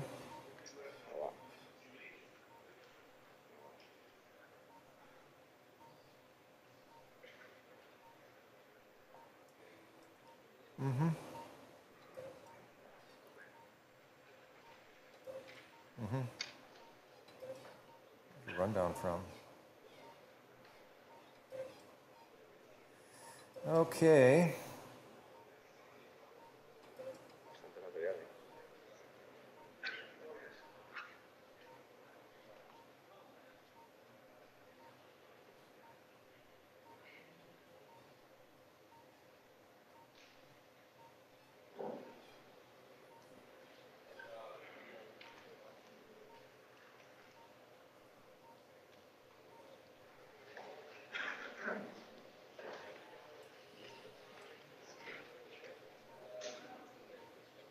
Mm-hmm.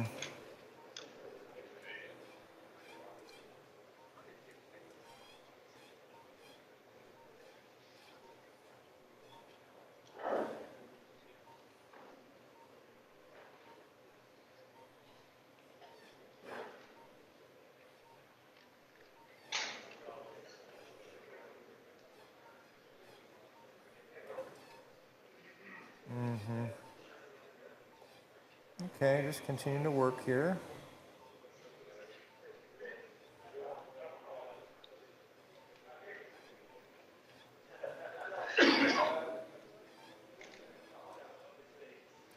Sticky, Jesus. No, it's just... That's okay, Brando, we're good. I just got to be careful when I pull off. We can just be good. You just be careful.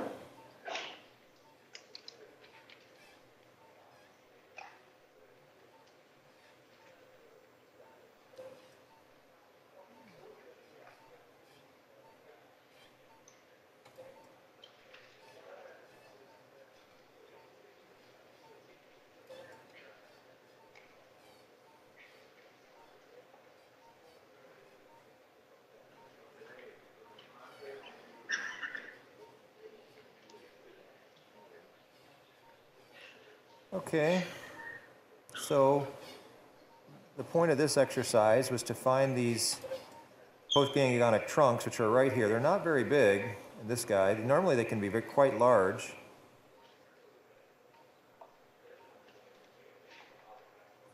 But the idea is you want to going to use cold dissection around them.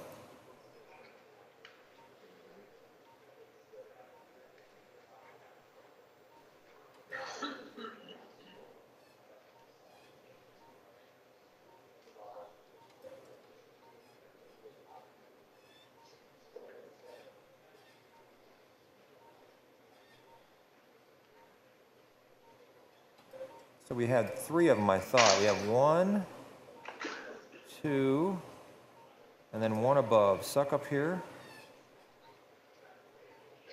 There it is. 3. We can see it very well. You see nice them? Section. Yeah, so this is, yes, perfectly. This is the concept for nerve sparing.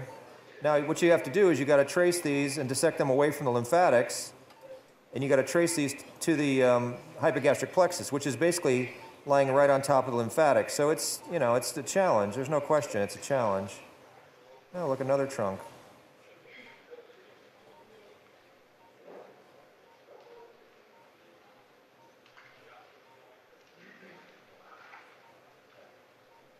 But it can be done.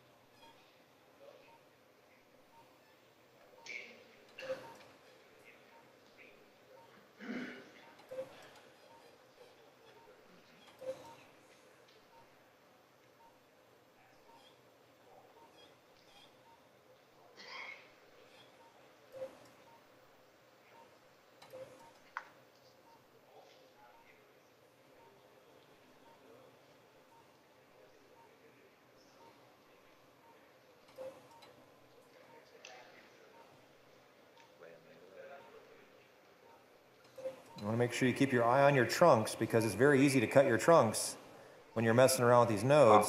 I've done it 100 times. And then you have no communication. So this is the hypogastric plexus, this trunk of nerves here that I'm cutting. This is actually where I cut that large trunk off the left side. That's where that is. That's what that represents. Much easier to spare the right side than the left side, I can tell you, just from my experience.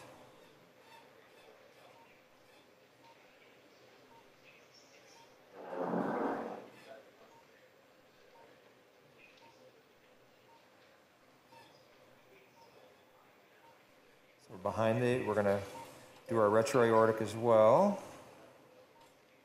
So we're just going to make sure we get all the lymphatics off of here that we are supposed to.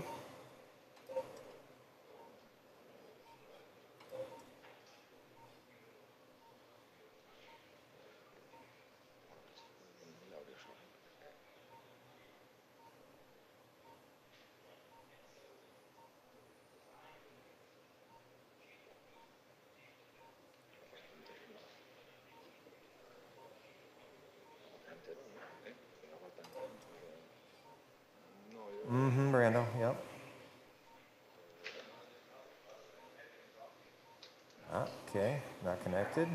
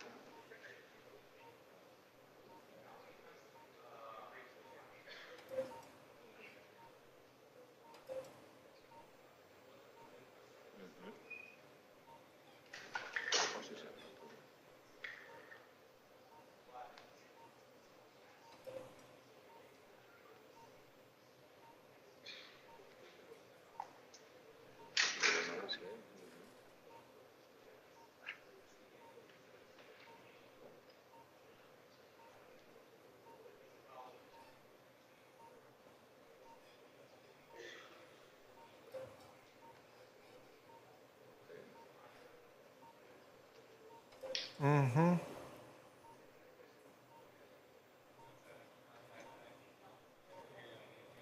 What's wrong, Brando?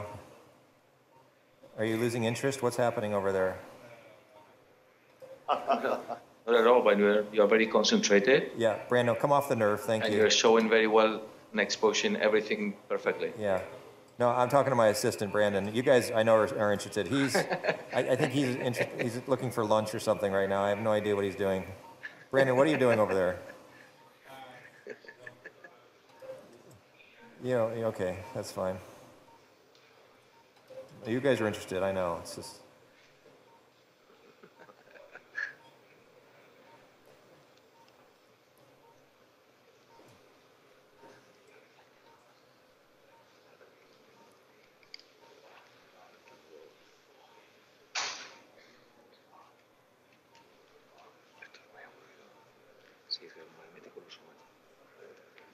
Oh, hello, giant lumbar.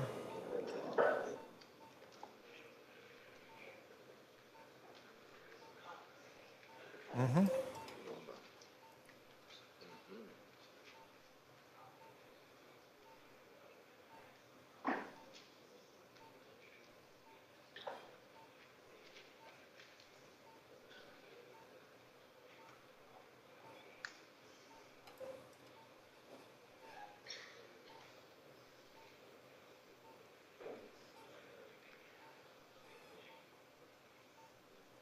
Other lumbar.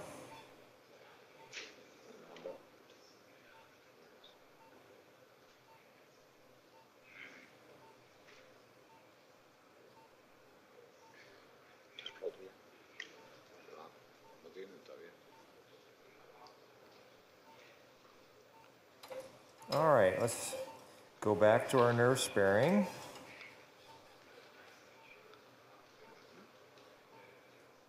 Just kind of resetting ourselves, see what's connected, what we have to free up. I think that I can take, although you never know. Come off, Brando. Suck the puddle, make it pretty. There you go.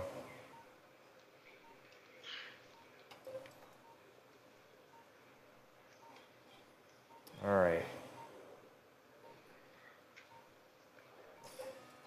Okay, back here now. Let's go right to here.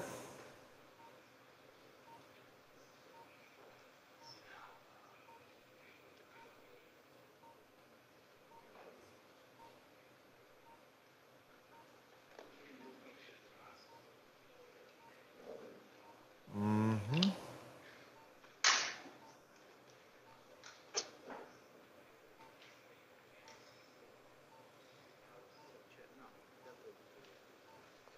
Switching for a while to the presentation of the case and to the radical.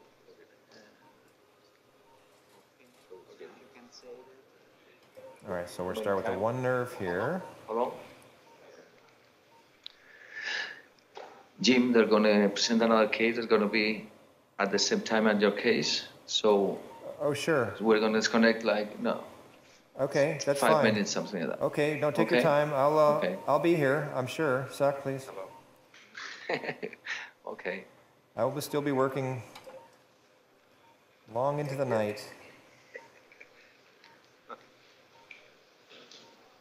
Mm-hmm.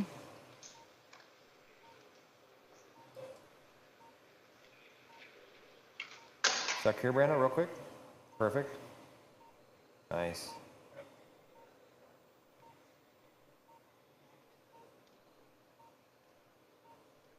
Oh, that's nice, Brando. All right, it's good. We have a little break now. We can just operate.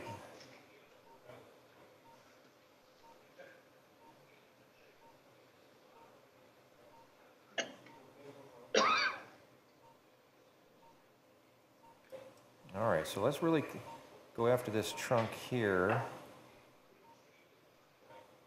Big trunk there. Uh-huh.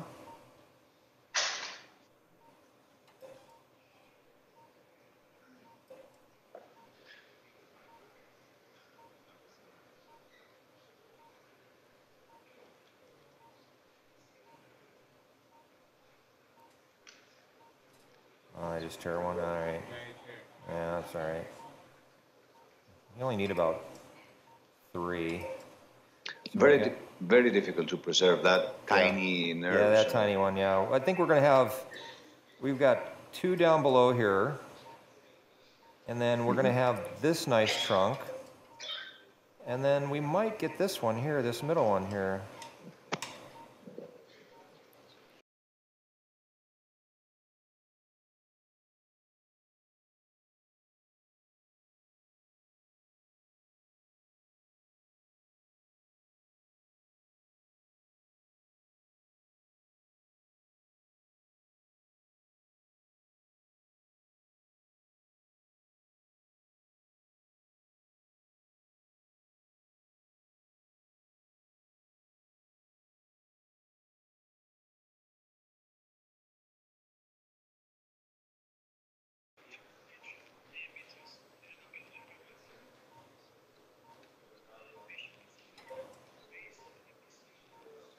All right, so let's try and preserve the, oh, Brando, come off, you're good.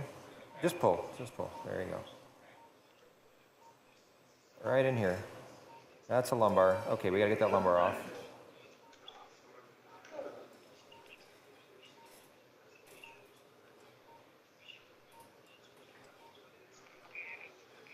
Oh yeah. There's a clip from the other side. Magical clip. Is that, please? Okay, perfecto.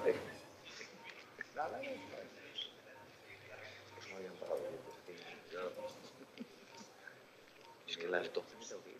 Yo a la 1. A las 12 me tengo que ir y a la mesa esa y hacer un seminar.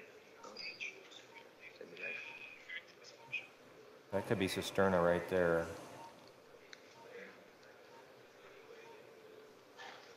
Yeah, right there, that could be cisterna chyla.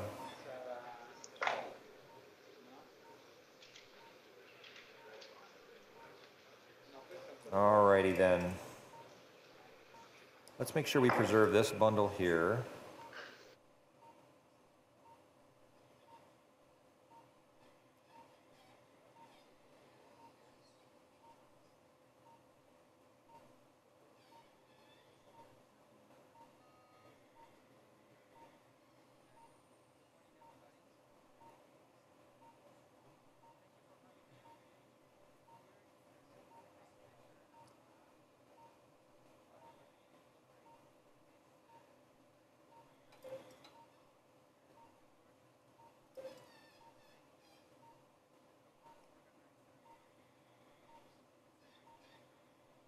Uh-huh, Brando, yeah.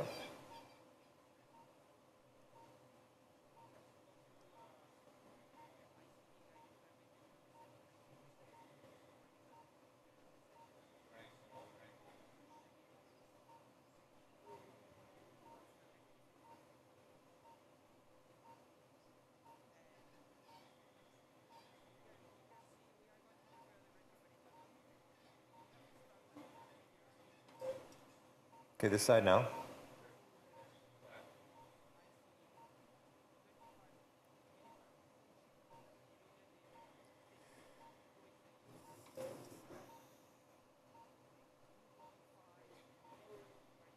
Come off, Randall. Come off. Out. Thank you.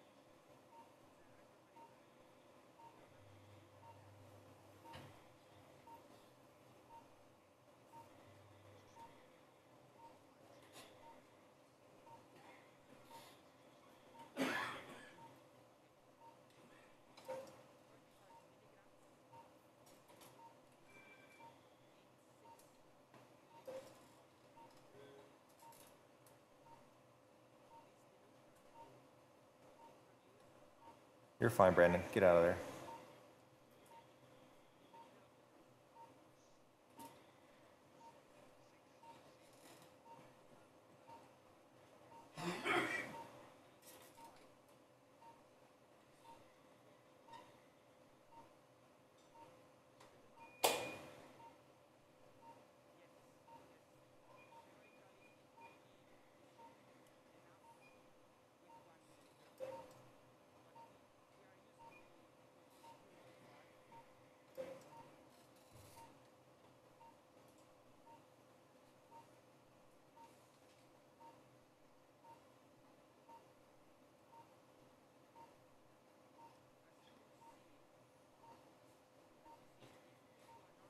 It's a cisterna or chyla right here.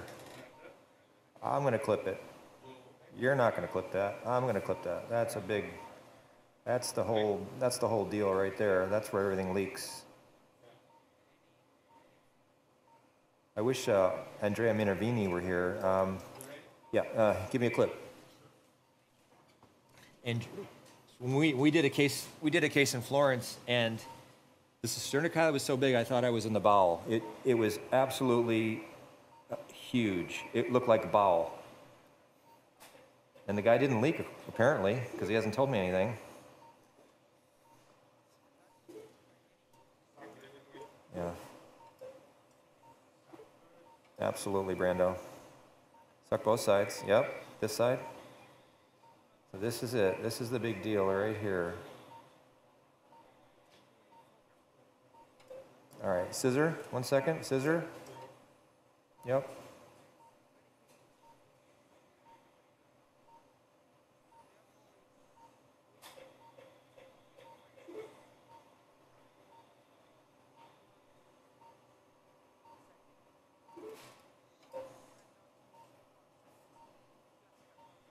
See, there's a channel right there.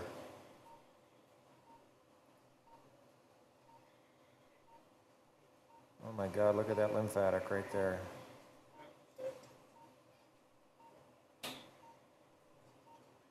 Yep, look at that lymphatic, oh my Lord.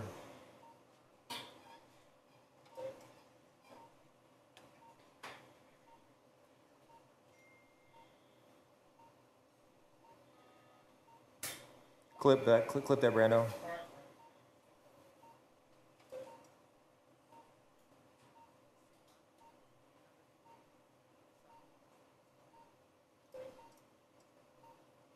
Good.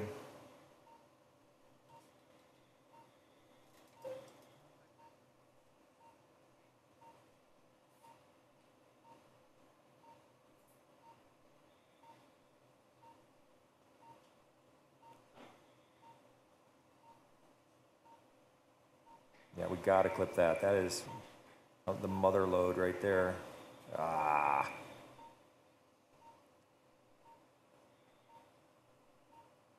Okay, give me a clip in my hand. Scissor out.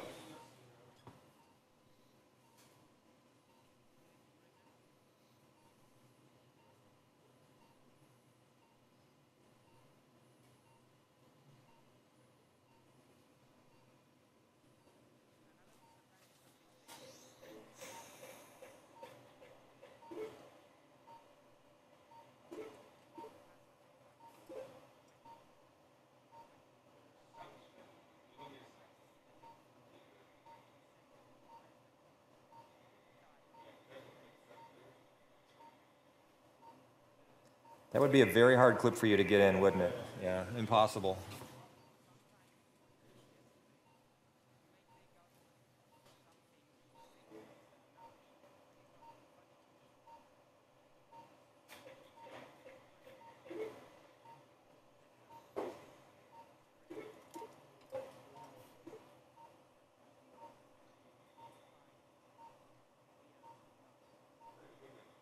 Yeah, that was a big one.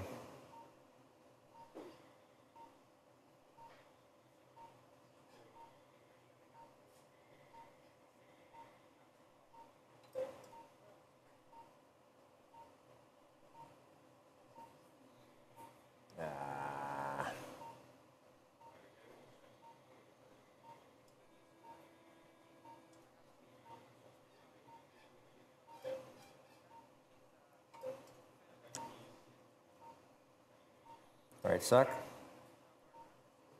Grasper, grasper.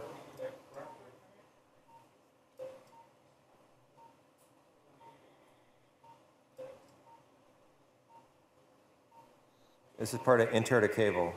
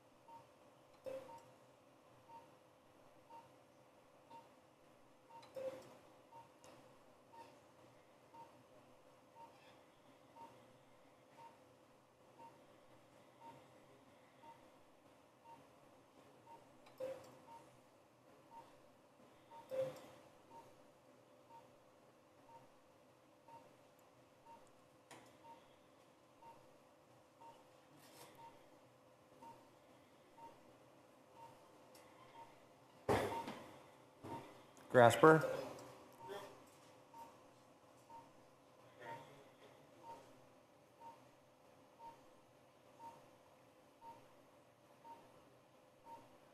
This is interaortic. All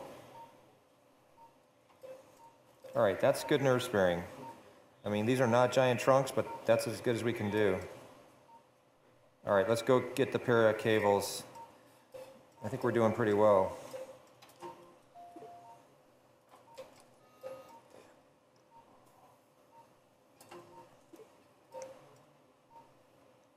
All right, sigmoid colon, you don't need to be there.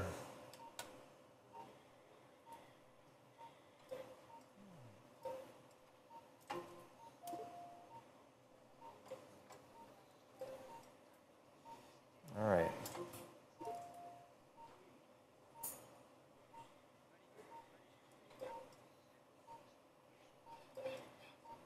So these fibers, these are the nerves we're going to leave alone.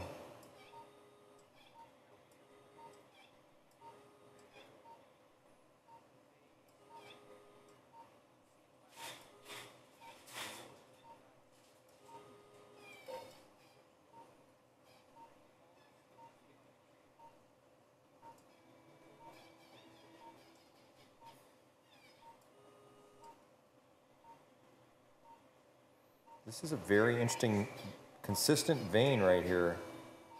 It always bleeds.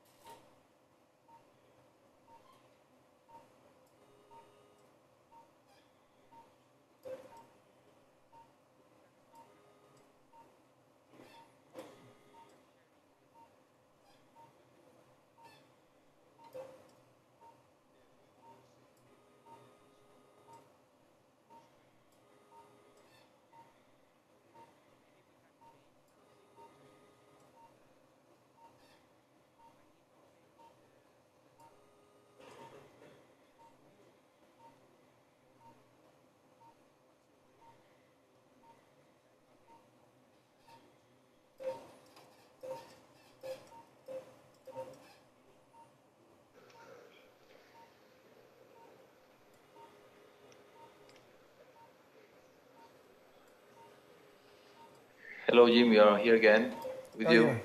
Oh, hi. Can you tell us something more? Well, Jim, we're back with you.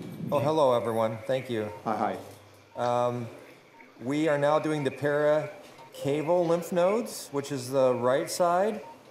So we finished the interdicaval, and I did, I think, a very reasonable nerve sparing. We've got 3 or 4 nice trunks, and very nice. I'm very pleased with that. It's not easy to do.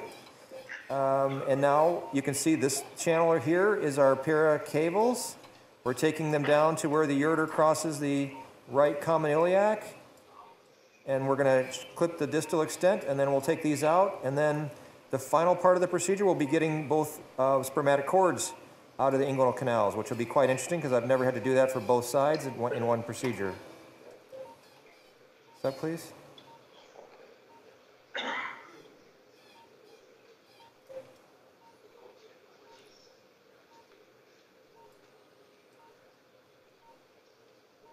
Alberto.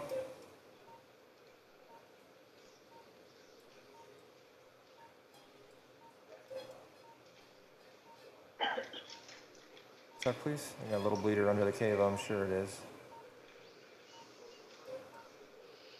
Yeah. Do you need anything? No, no.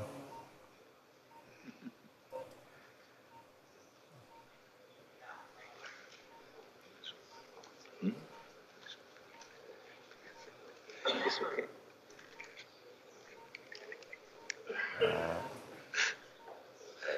Yeah, suck there, Brando. Good.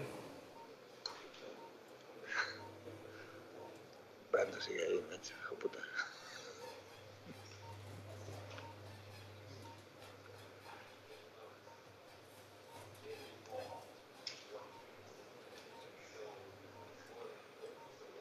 Oh, that's a big lymphatic there. Hello.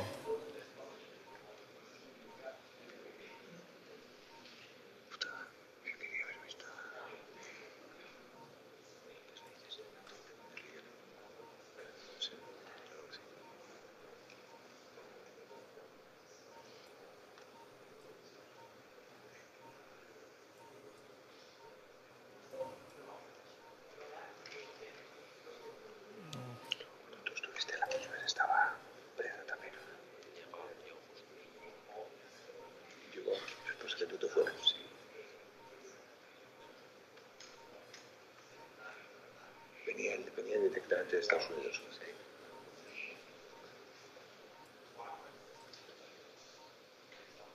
¿Qué tal con el internet?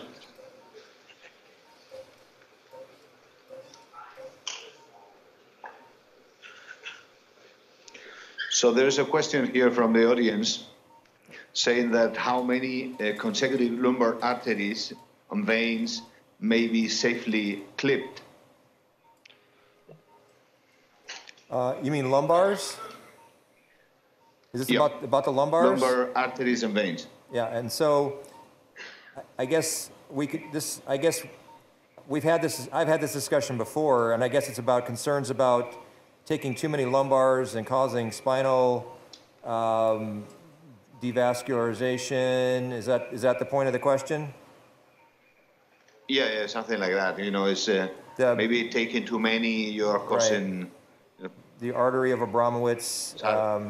So, you know, I have not had a problem. And I've talked to vascular surgeons about this, the people that do aortic, you know, reconstructions for AAA. And it's not a common event. I've not had any problems yet. This was brought to my attention at a meeting one time, and I had been doing this operation for many years and taking lumbars and never had an issue. I don't know what the safe number is. I can't answer that. I don't know if there is a safe number.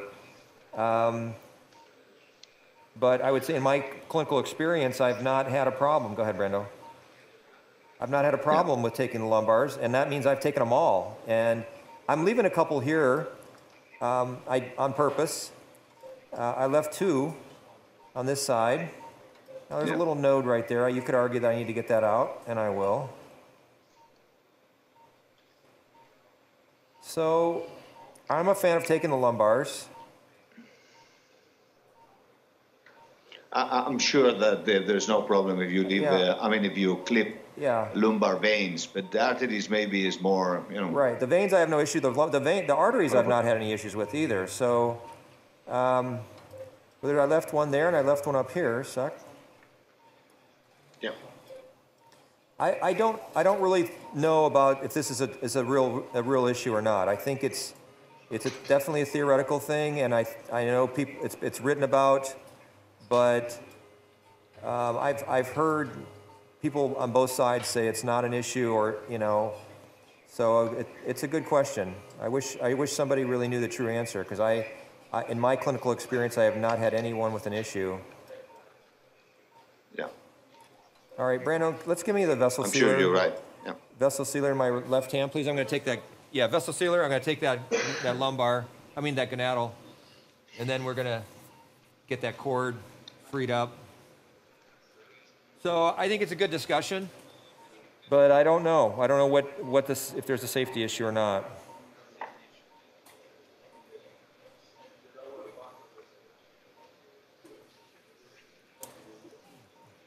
All right, let's get this case over with. Everybody's pretty sick of seeing the aorta. Suck, please.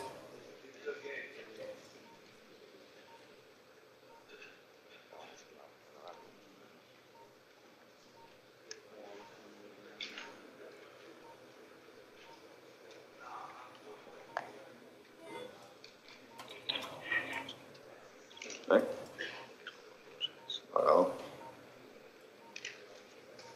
Hello. Hello. Somebody want to talk?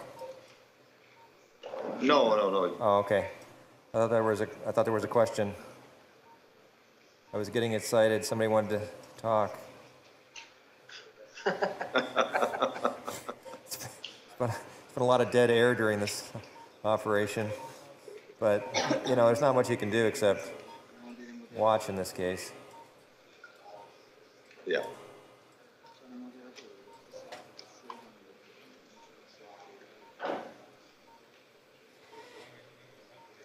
You're fine, Brando. What do you want to do for me? You want to go here? Push there. You're fine.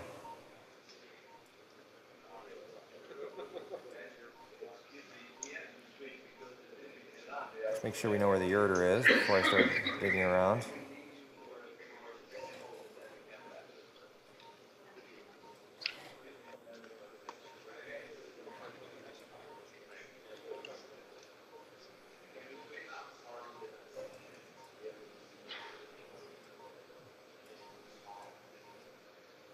Brandon, get in here, please.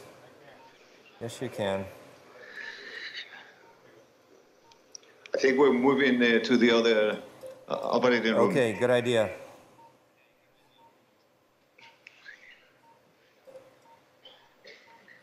Dr. Ramirez, we are with you again.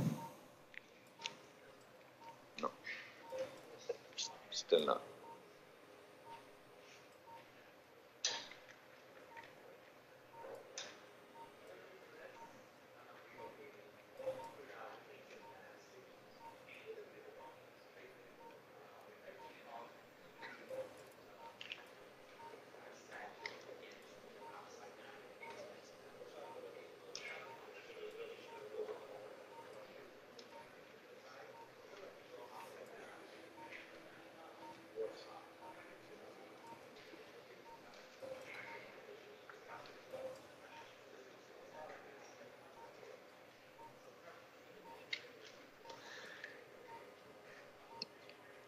No, Brandon. That's not helping me.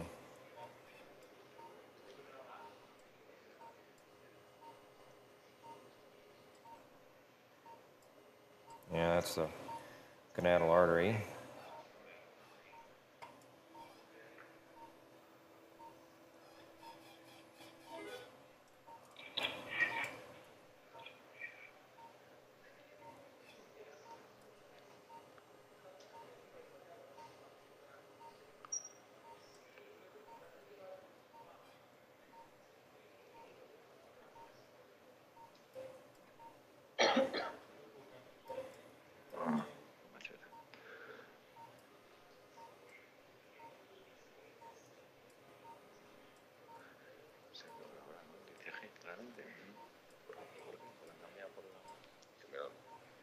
Okay, come out, Brandon. Come out, Brandon.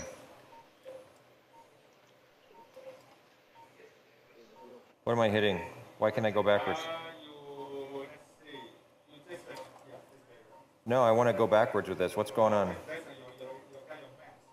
No, no, no, no, no. No, no, no, no. No, I'm not max. Yeah. No, I need to go backwards. Okay, no, I got space now.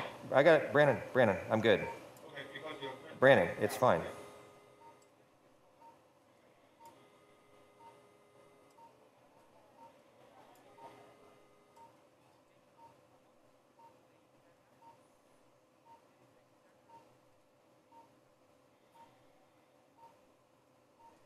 Pull your port back. Pull your port back. Brandon, come on.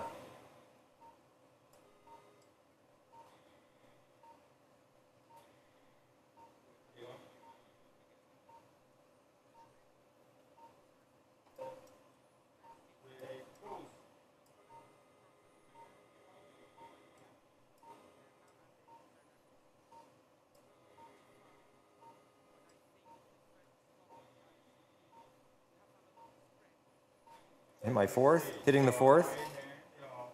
Okay.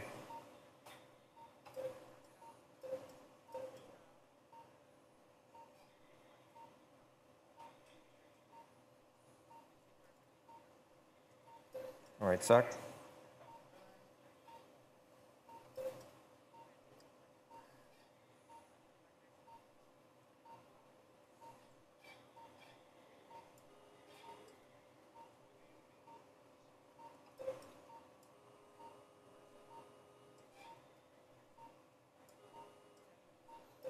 You suck right there, please.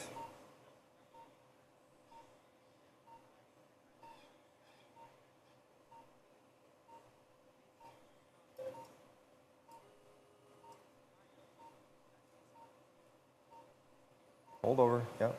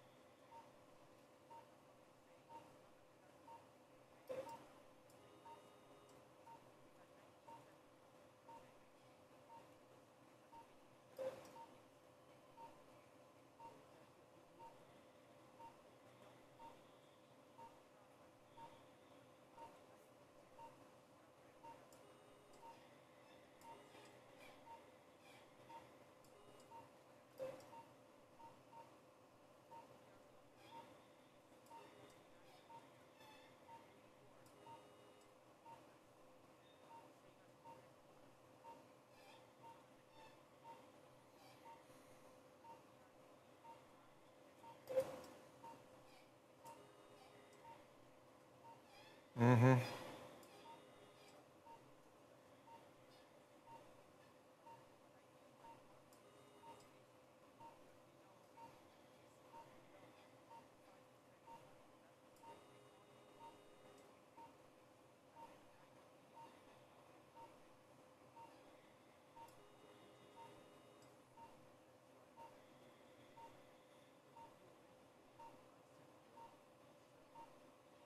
renal vein.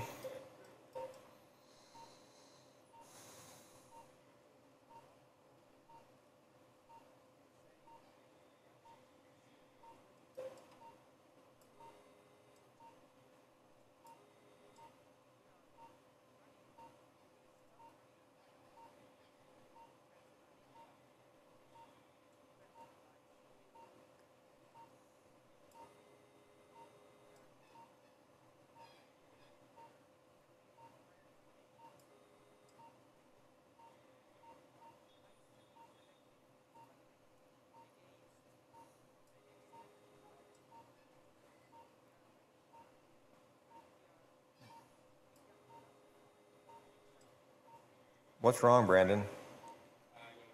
Well, oh, come on, just get in there. I know it's challenging, but. Give me a second because I need, sometimes I need 2 seconds to adjust my. Okay.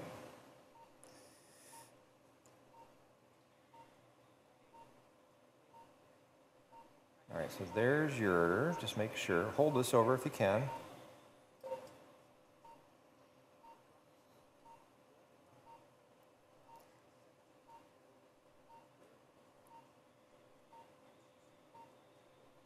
Renal pelvis, ureter,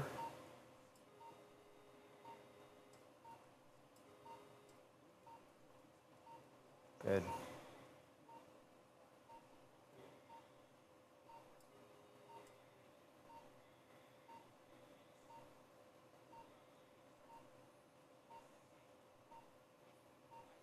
Okay, give me a clip in my hand, clip, scissor out.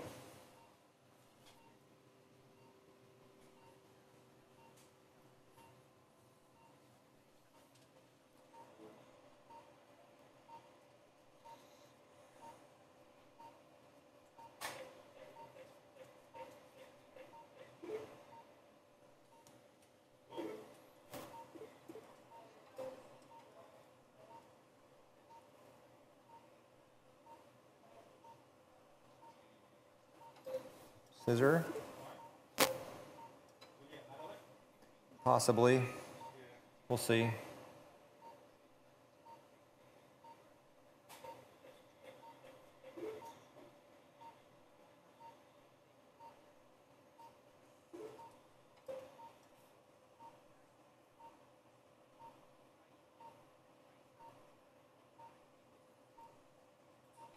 Yeah, give me another clip.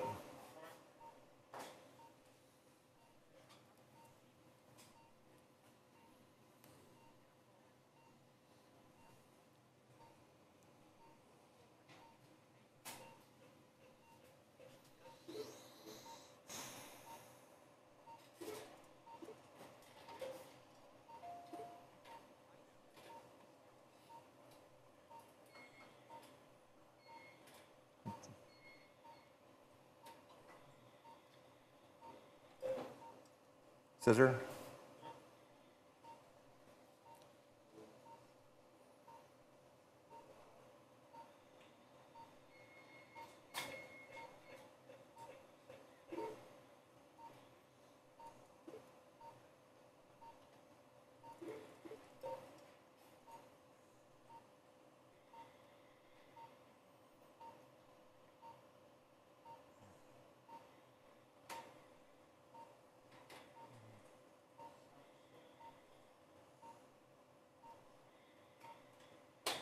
Brandon, please. Yeah, you should be helping me, but you're not.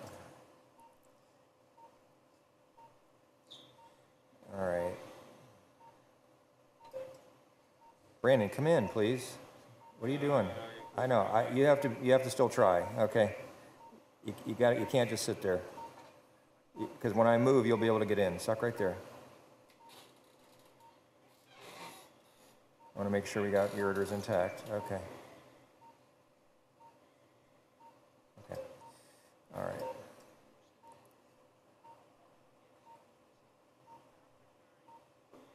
All right, let's get this cord out if we can. Now, give me bipolar back in my left hand.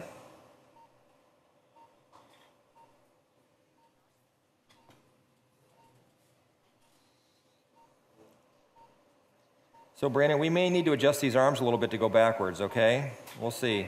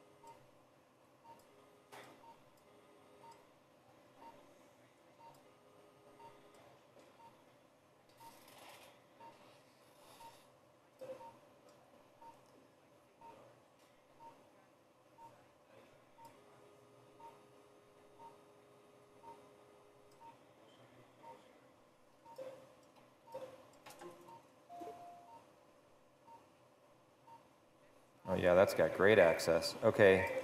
I may have to switch my scissor into the fourth arm in a second here, Brando. We'll see. Maybe I'll make it. Maybe I'll make it.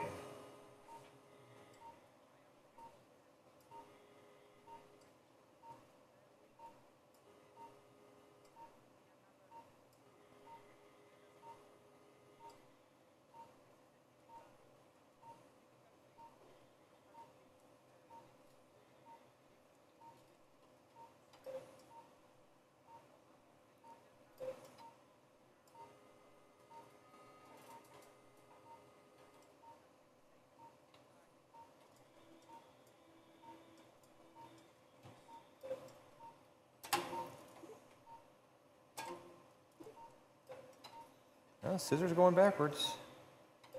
And then it stopped.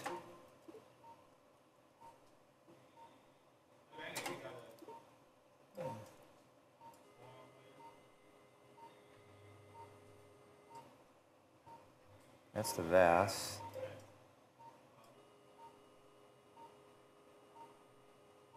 All right, so not getting what I need with my scissor here. And then the fourth arm has perfect access. Okay, so let me do this. Hold on. We're going to come all the way out very safely. We're not going to do anything crazy. All right, Brando. Yeah. Yeah, switch the scissor into the fourth arm, please. We just learned something.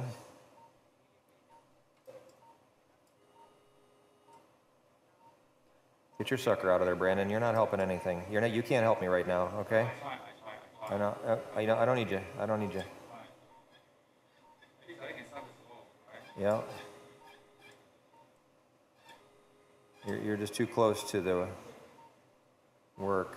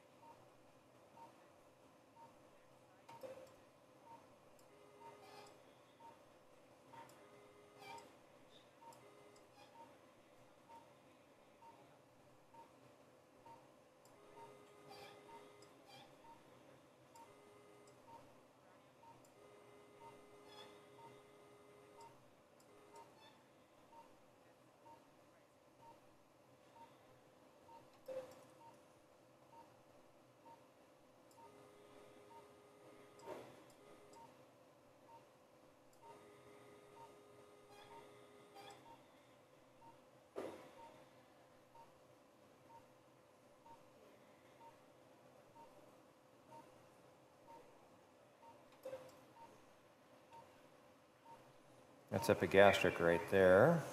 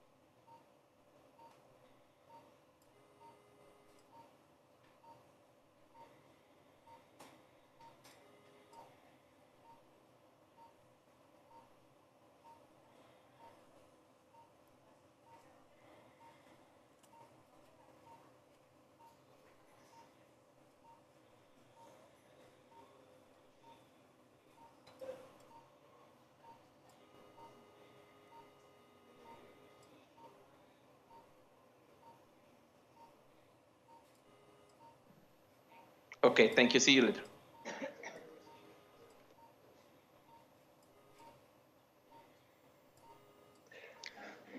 Jim? Yes. We are with you once again. I'm honored. Okay, we just took out the right spermatic cord out of the inguinal canal. I was going straight backwards. So now we're going to go get the left cord, and we should be complete. Brandon, you want to suck for me a little bit? So we've completed the paracaval, the interaortic, the retrocaval, retroaortic, and periaortic lymph node dissections. Yes, perfect. We can see it very well. Yeah, it looks pretty good. And then we did some nerve sparing, which was, I think, nice. So there's the bundles. Yes, we saw before when you were performing the interaortocaval nodes. All right, so now we've got to go get the cord out on this side, which is going to be a little trickier because we got to go around the sigmoid.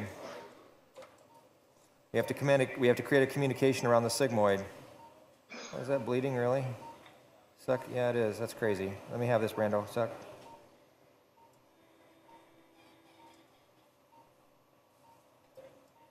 All right, so now, Brando, yeah, let's switch back for now. And then that way I'll finish this cord off.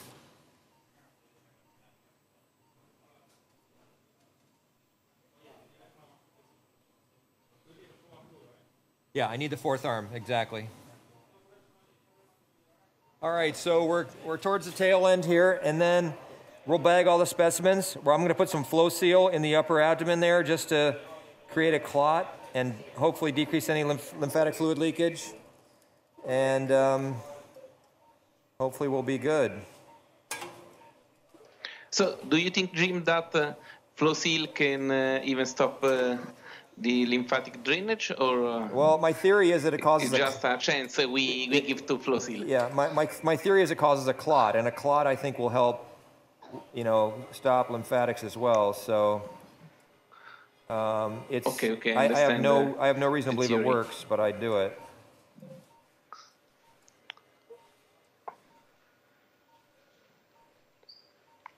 So do you think even fibrin glue could be a choice in order to stop a bit? Yeah, I think fibrin glue would get washed away quickly. I think it's, you know, flow seal kind of stays in place because of the matrix, you know, material. Fibrin glue is a little liquidy, and I wonder if it would just kind of get washed away. So that's my theory. That's my reasoning. Okay.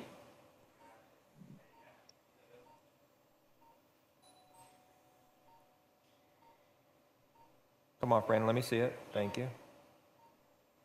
Push the ureter this way for me a second. Thank you.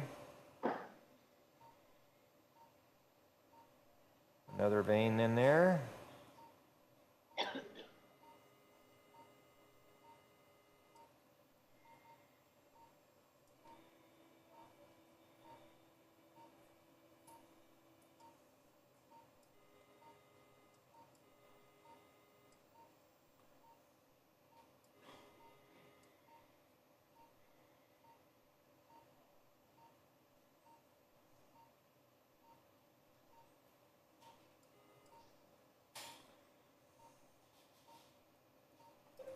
So I'm going to take this down as far as I can.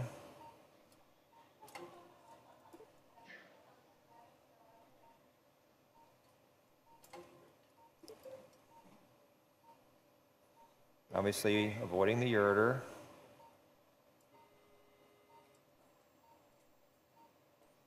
This is where the gonadal crosses the anterior to the ureter. And then the gonadal goes lateral, and the ureter goes medial.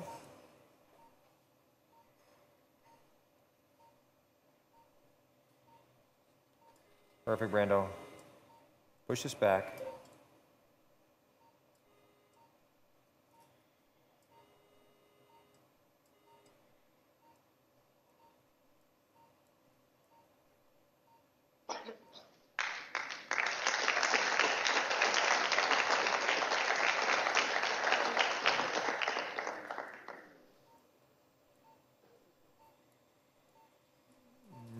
Okay, let me see if I can get some more. Come out, Brandon. No, no, you need to stay here, right here.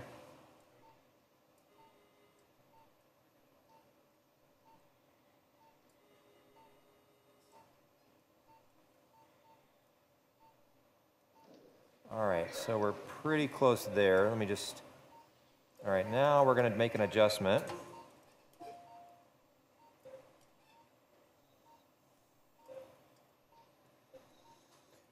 Oh, Lord.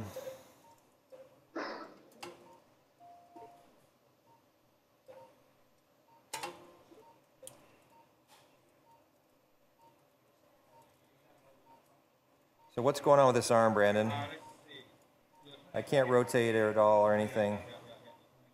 Hold on, hold on. That's helping me. I might get lucky here. This arm should not be an issue at all, but it is. I don't know why. The left arm. Okay. All right, let's see if we can get lucky here. There's cord.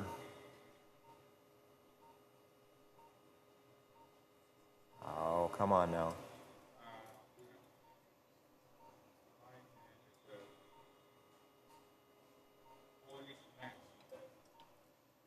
That is not good.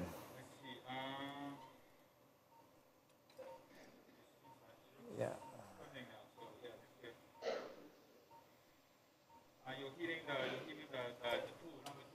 The camera?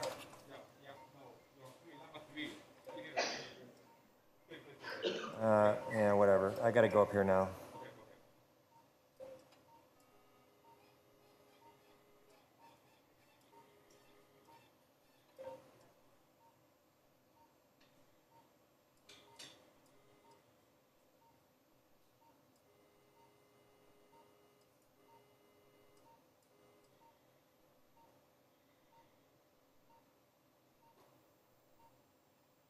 All right, so there's our dissection from the other side.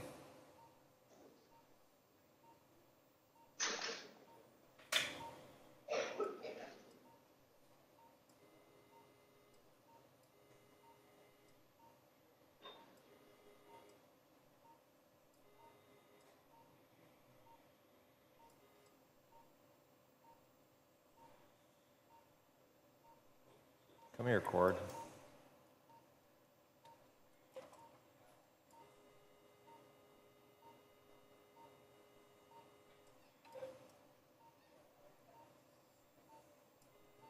All right, we are going to have to figure out this left hand, Brandon, because I won't be able to go much further. Okay? I'm about hitting my limit right there. Yeah, but I'm not. I'm going to have a limited. I'm really making it happen just because of luck right now.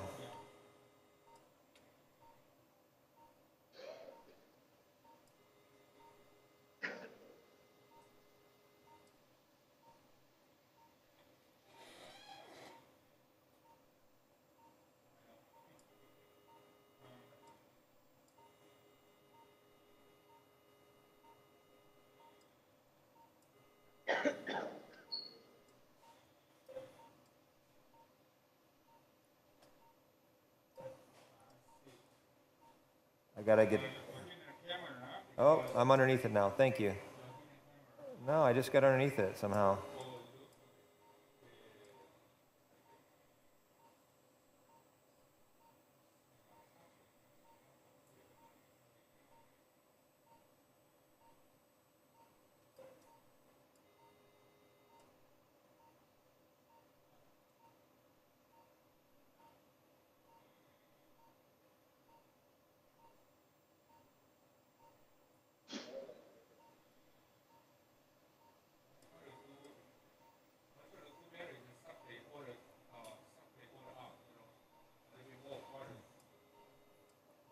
I think we're okay, Brando.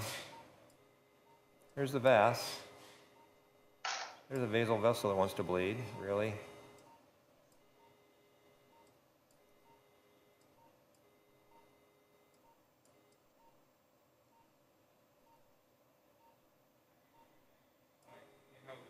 I know, it's okay. Can you push that down? That'd be amazing.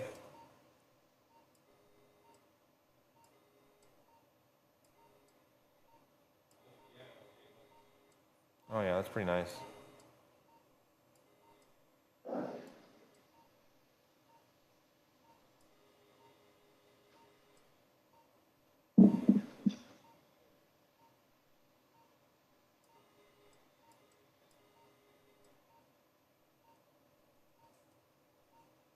There's the epigastric artery. Can you get deeper, Brandon, on the epigastric right there? You see that vessel right there? That's right. Oh, there's suture. Now, this is an orchiectomy. The other side, I have no idea what that guy was doing, but this is a real orchiectomy. This is usually the part of the case where I start questioning the surgical skills of the person doing the orchiectomy. Like, you know, how come you didn't leave a suture?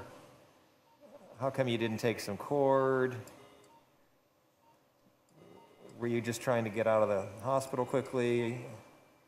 You know. But now we got suture here. I think this is clearly two different surgeons, I think, did these orchiectomies.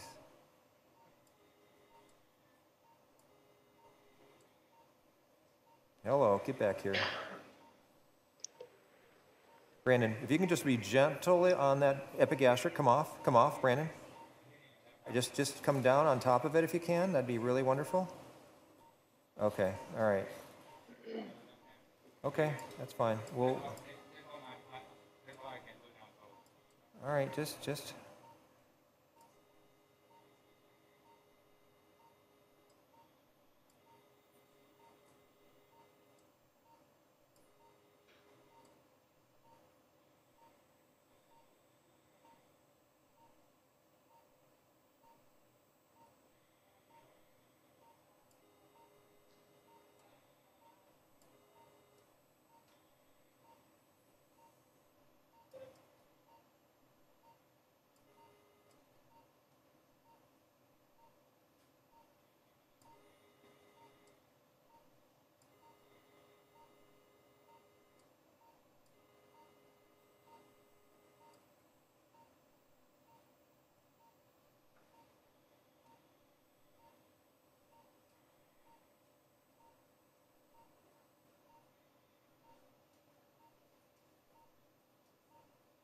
All right.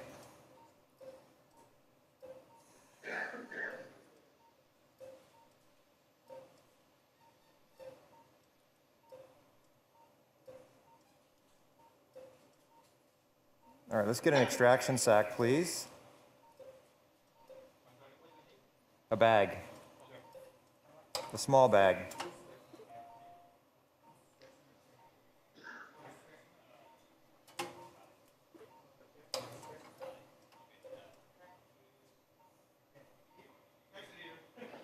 Huh? I can't hear you. What? Hello?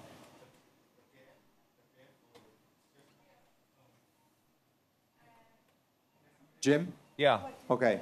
So you're done, right? Yeah, we're done. Very nice job. Okay. All right. Superlative, huh? Very happy with this surgery. Yeah, very happy. Okay. All right. Congratulations. Just trying to get a bag. Thank you so much. All right.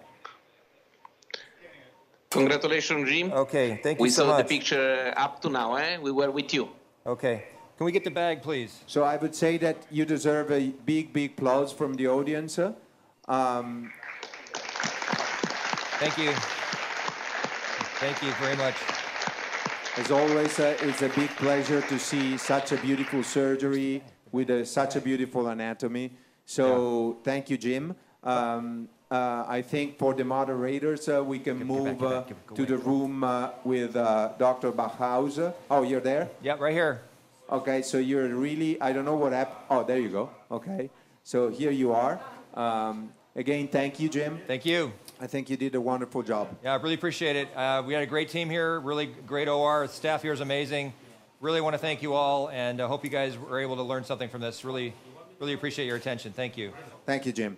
So can we move to room number we need the extraction sac. 3 with... Is that it? That's the bag? I want a small bag. No, just small with, bag. Very small. Some kind of sample.